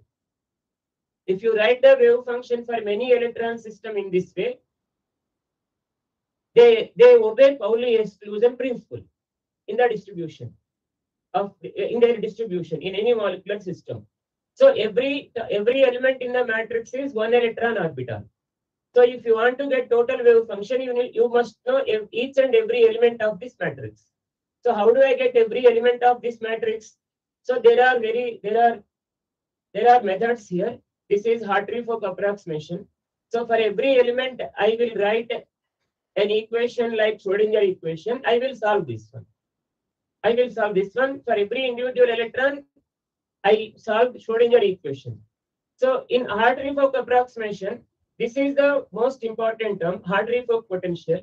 So what I do is that electron motions again approximated in such a way that every electron feels some average charge because of electrons around it. So this is Hartree-Fock potential. So the approximation is that I am not taking one-to-one interaction between the electrons. I am taking one electron. I am assuming that it is surrounded by some average charge and experiencing repulsion because of this average charge. So I am averaging the electron interaction in terms of Hartree-Fock potential. So this is again approximation here. So putting the expansion of this one is this one, Coulomb interaction, exchange interaction. So I will use this and I will solve this for every individual orbital. After getting, I will put that in the Slater determinant. I will write the total wave function. Right. So by writing the individual atomic orbitals, I will express them in terms of linear combination of the known orbitals. So linear combination of known orbitals these are the Gaussian type functions. So these are well-known functions. These are hydrogen-like wave, hydrogen wave functions of the hydrogen. 1s wave function, 2s wave function. These are exactly known. So these are known, and I will just take linear. I will put that in the one electron Schrodinger equation. I will solve that. This is a self-consistent field method which is used iteratively to get the best wave function. To get best wave function means so best phi orbitals. So in this one, I said that size are these chi's are already known.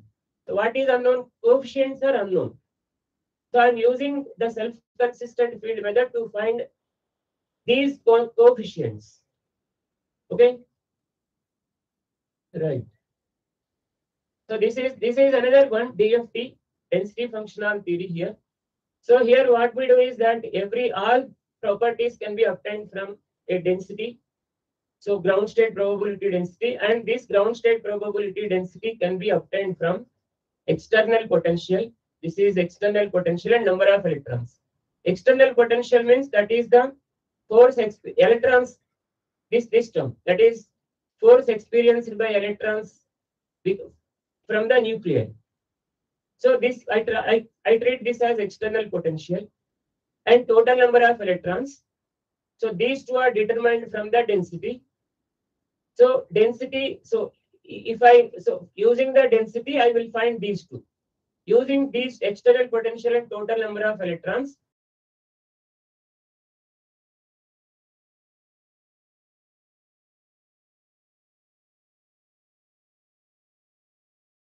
I will find the electronic wave function and ground state energy. This is the scheme.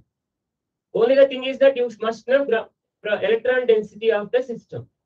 If you know, you can find external potential, that is force experienced by the nuclei, so force experienced by the electron from the nuclei, and total number of electrons you can determine.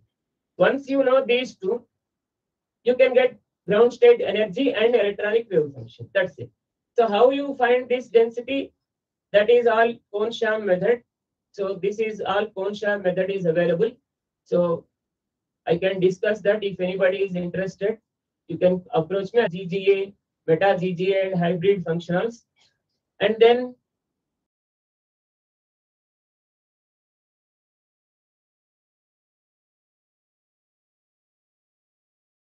using that is free software, you can install that in systems.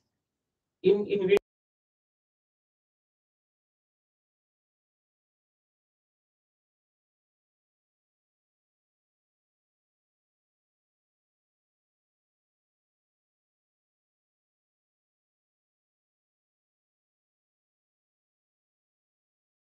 MS, Gaussian, and all that. So you can input file format. Every software has its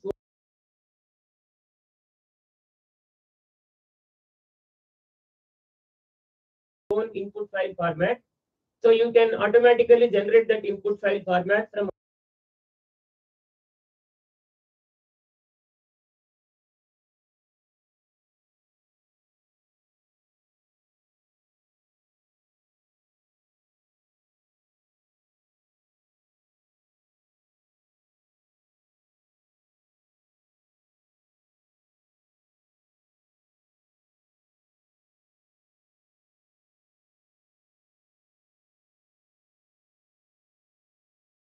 I'm asking for, and this is how I am modeling the orbitals, and I'm asking for optimization, energy minimization, and frequency calculations, and Raman activity I want, and geometry is Cartesian. Cartesian coordinates are specified here, and 0 is the charge, 1 is the multiplicity of the system.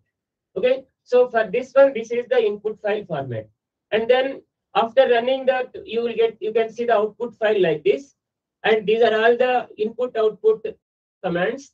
Whatever the calculations you asked for all the things, they are expressed in this way, input output command format. So these are the calculations you asked for, and after running the simulations, so if the optimization is completed, you can see this kind of information. So this is converged, yes, converged for force, maximum force, converged for RMS force, converged for maximum displacement, RMS displacement. So if all these are appearing in this way, then you can say that you determined the minimum energy structure of the molecule. Then these are the charges located on every individual atom. So then you can see some important parameters. Yeah, these are the frequencies, that is normal modes, with what frequency they are all, every individual atom is vibrating or bonds are vibrating, and these are the this is IR activity, IR intensity, Raman activity values, and these are the normal modes.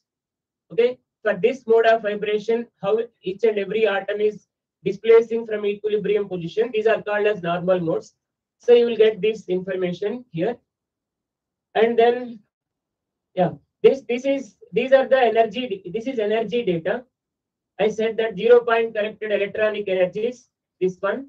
This is thermal. This is Gibbs free energy. This is enthalpy. This is thermal energy of the system. So these numbers we use for analyzing the energy of the material, energy of the system, whatever you are uh, simulating or modeling. Then what are the properties you get?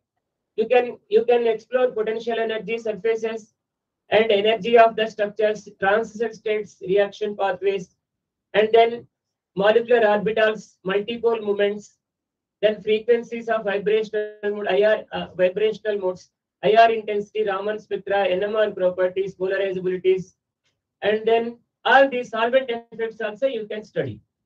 So then after that, say this is now nano cluster. So yeah, and here I am talking about nano clusters.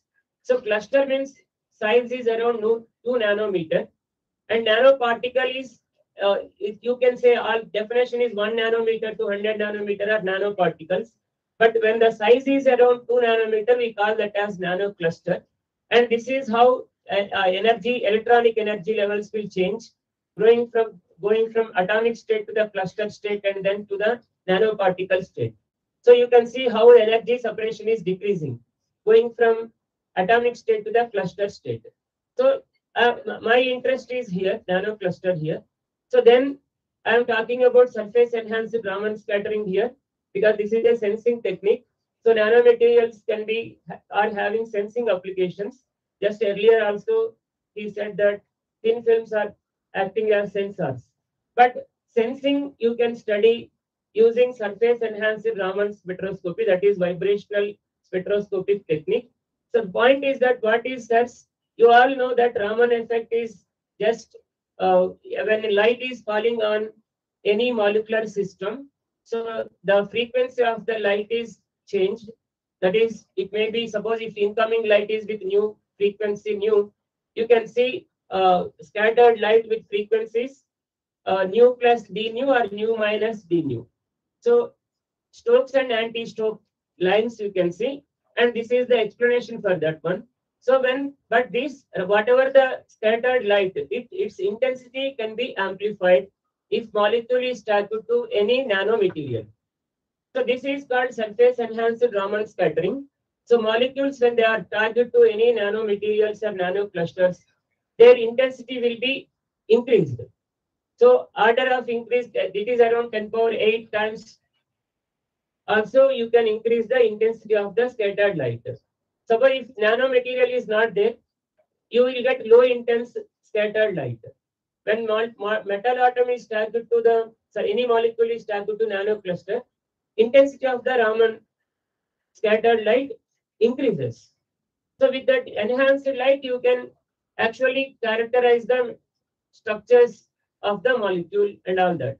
So this is surface enhanced Raman scattering. And now see this one. This surface enhanced Raman scattering can be understood in two mechanisms: electromagnetic enhancement and chemical enhancement. And electromagnetic enhancement, so it is collective excitation of the electron cloud when light falls on the material. So this is the nanomaterial, metal or semiconducting nanomaterial, having so much of so many free electrons.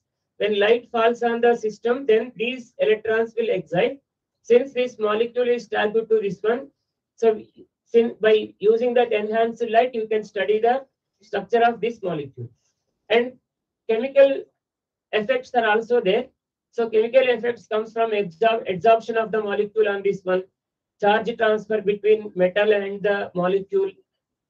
So this is something where you can actually study how uh, molecules can be traced when they are tagged to the metal or semiconducting nanoclusters. So even small amounts of the traces also you can trace out if they are tagged to the nanomaterials. So that is how they will be sensed. Then these are some of my studies.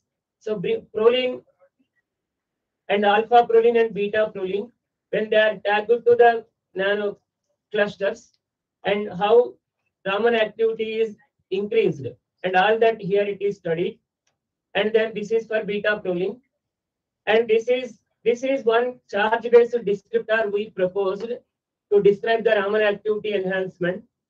And there is uh, Herzberg-Teller coupling constant available in the literature to study the Raman activity enhancement. So similar to that, we proposed a descriptor to study why the Raman activity is enhancing. So we have given atomic level information for the thermal activity enhancement. Sir. So then, yeah, completed. So these are all, this is how we all studied our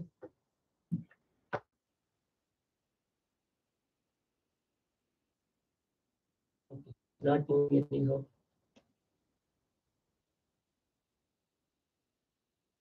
Okay. So these are all various studies we carried out. Okay, that's it. Students, do you have any doubts? Actually, they are waiting for their lunch. If you don't have any doubts, I'm concluding the session. You can have your lunch. We will meet after 1 hour. After 1 hour. Yes. By 1:30, you must be here. Yes.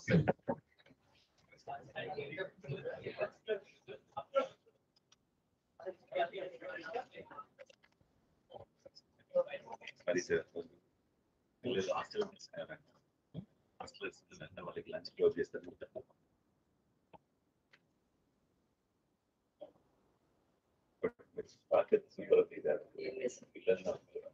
ఎక్కువ మంది ఉన్నారు. Sir.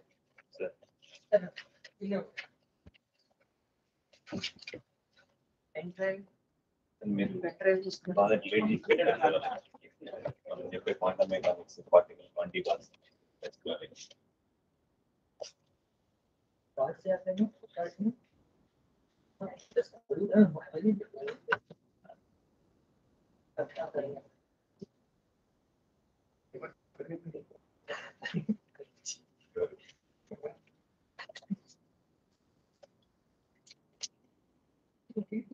మీరు మొత్తం అవగాహన పెట్టాలి.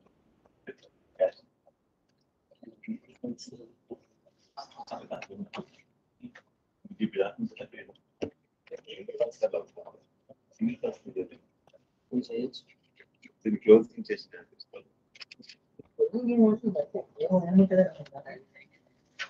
మనం lunch చేయకపోతే మిమ్మల్ని మధ్యాహ్నం మళ్ళీ క్లాస్ అర్థం లేదు కదా. కిరణ్ సార్ అయిపోయింది కదా. మధ్యాహ్నం వేరే ఉంది కదా. వేరే ఒకటే ఉంది విశ్వాన్ని. విశ్వం తప్పదు.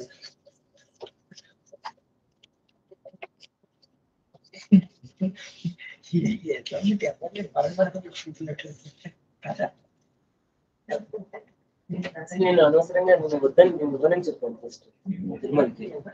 అలా అసలు నేను ఇవ్వనని చెప్పాను. ఇవ్వనని చెప్పి నాకు ఇష్టం లేదు, ఇట్లాగే జరుగుతుందని తెలుసు. దాంట్లో ఎవరికి లేదు మీ సార్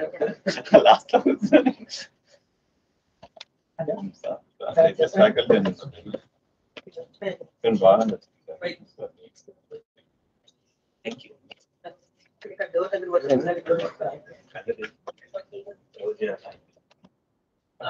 తిరుమల ల్యాప్టాప్ ఓపెన్ ఉంది.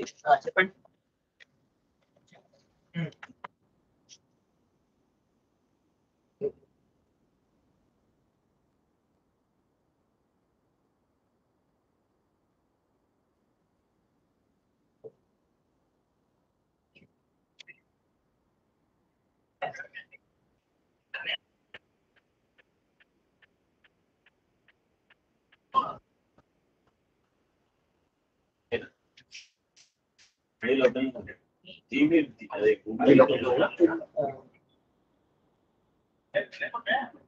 వచ్చావా?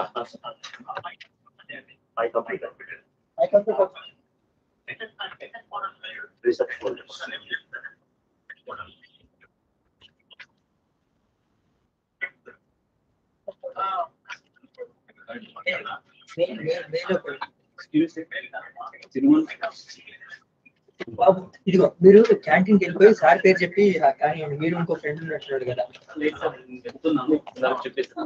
చెప్పు.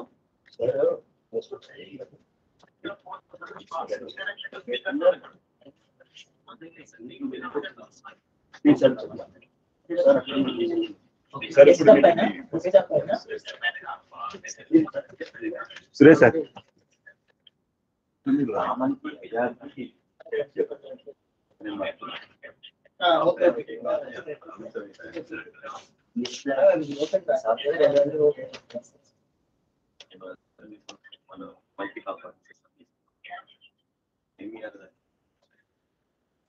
వచ్చింది దానికి సంబంధించి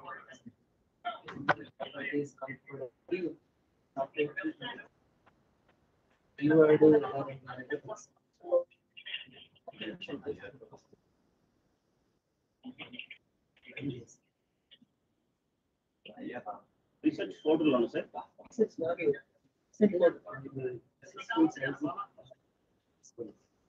సిస్టమ్ సైజ్ అంటే ఇప్పుడు సపోజ్ నేను అంటే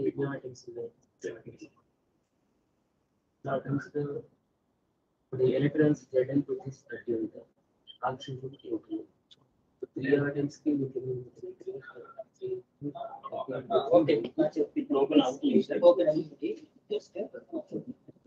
introduction to speakers open so అట్లా మీరు సపోజ్ అలా క్యాలిక్యులేట్ చేసుకుంటే సపోజ్ నేను 64 వరకు నేను కాన్సెప్ట్ లో చేయగలను. Okay sir got it thank you 70 atoms. అంటే మాక్సిమం అప్ టు 1000 electrons ఉన్న సిస్టమ్స్ వరకు ఓకే 300 వరకు అది దాటింది అనుకోండి చాలా టైం పడుతుంది.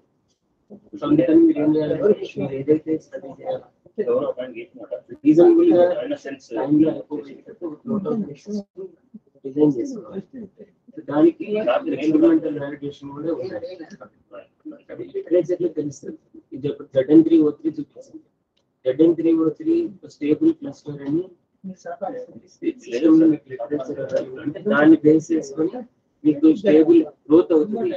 ZN3O3 cluster nano particles basic fundamental unit ZN3O3 దీన్ని బేస్ చేసుకొని మీకు పార్టికల్ స్టేబుల్ పార్టికల్ డిజైన్ అయింది.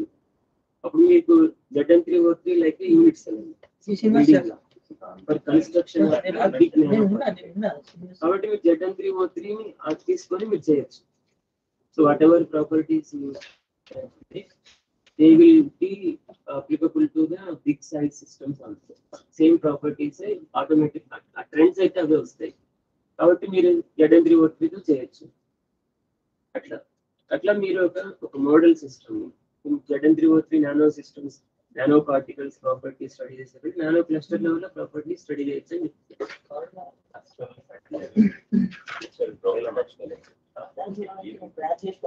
అది ఇన్పుట్ సైడ్ కీవర్డ్స్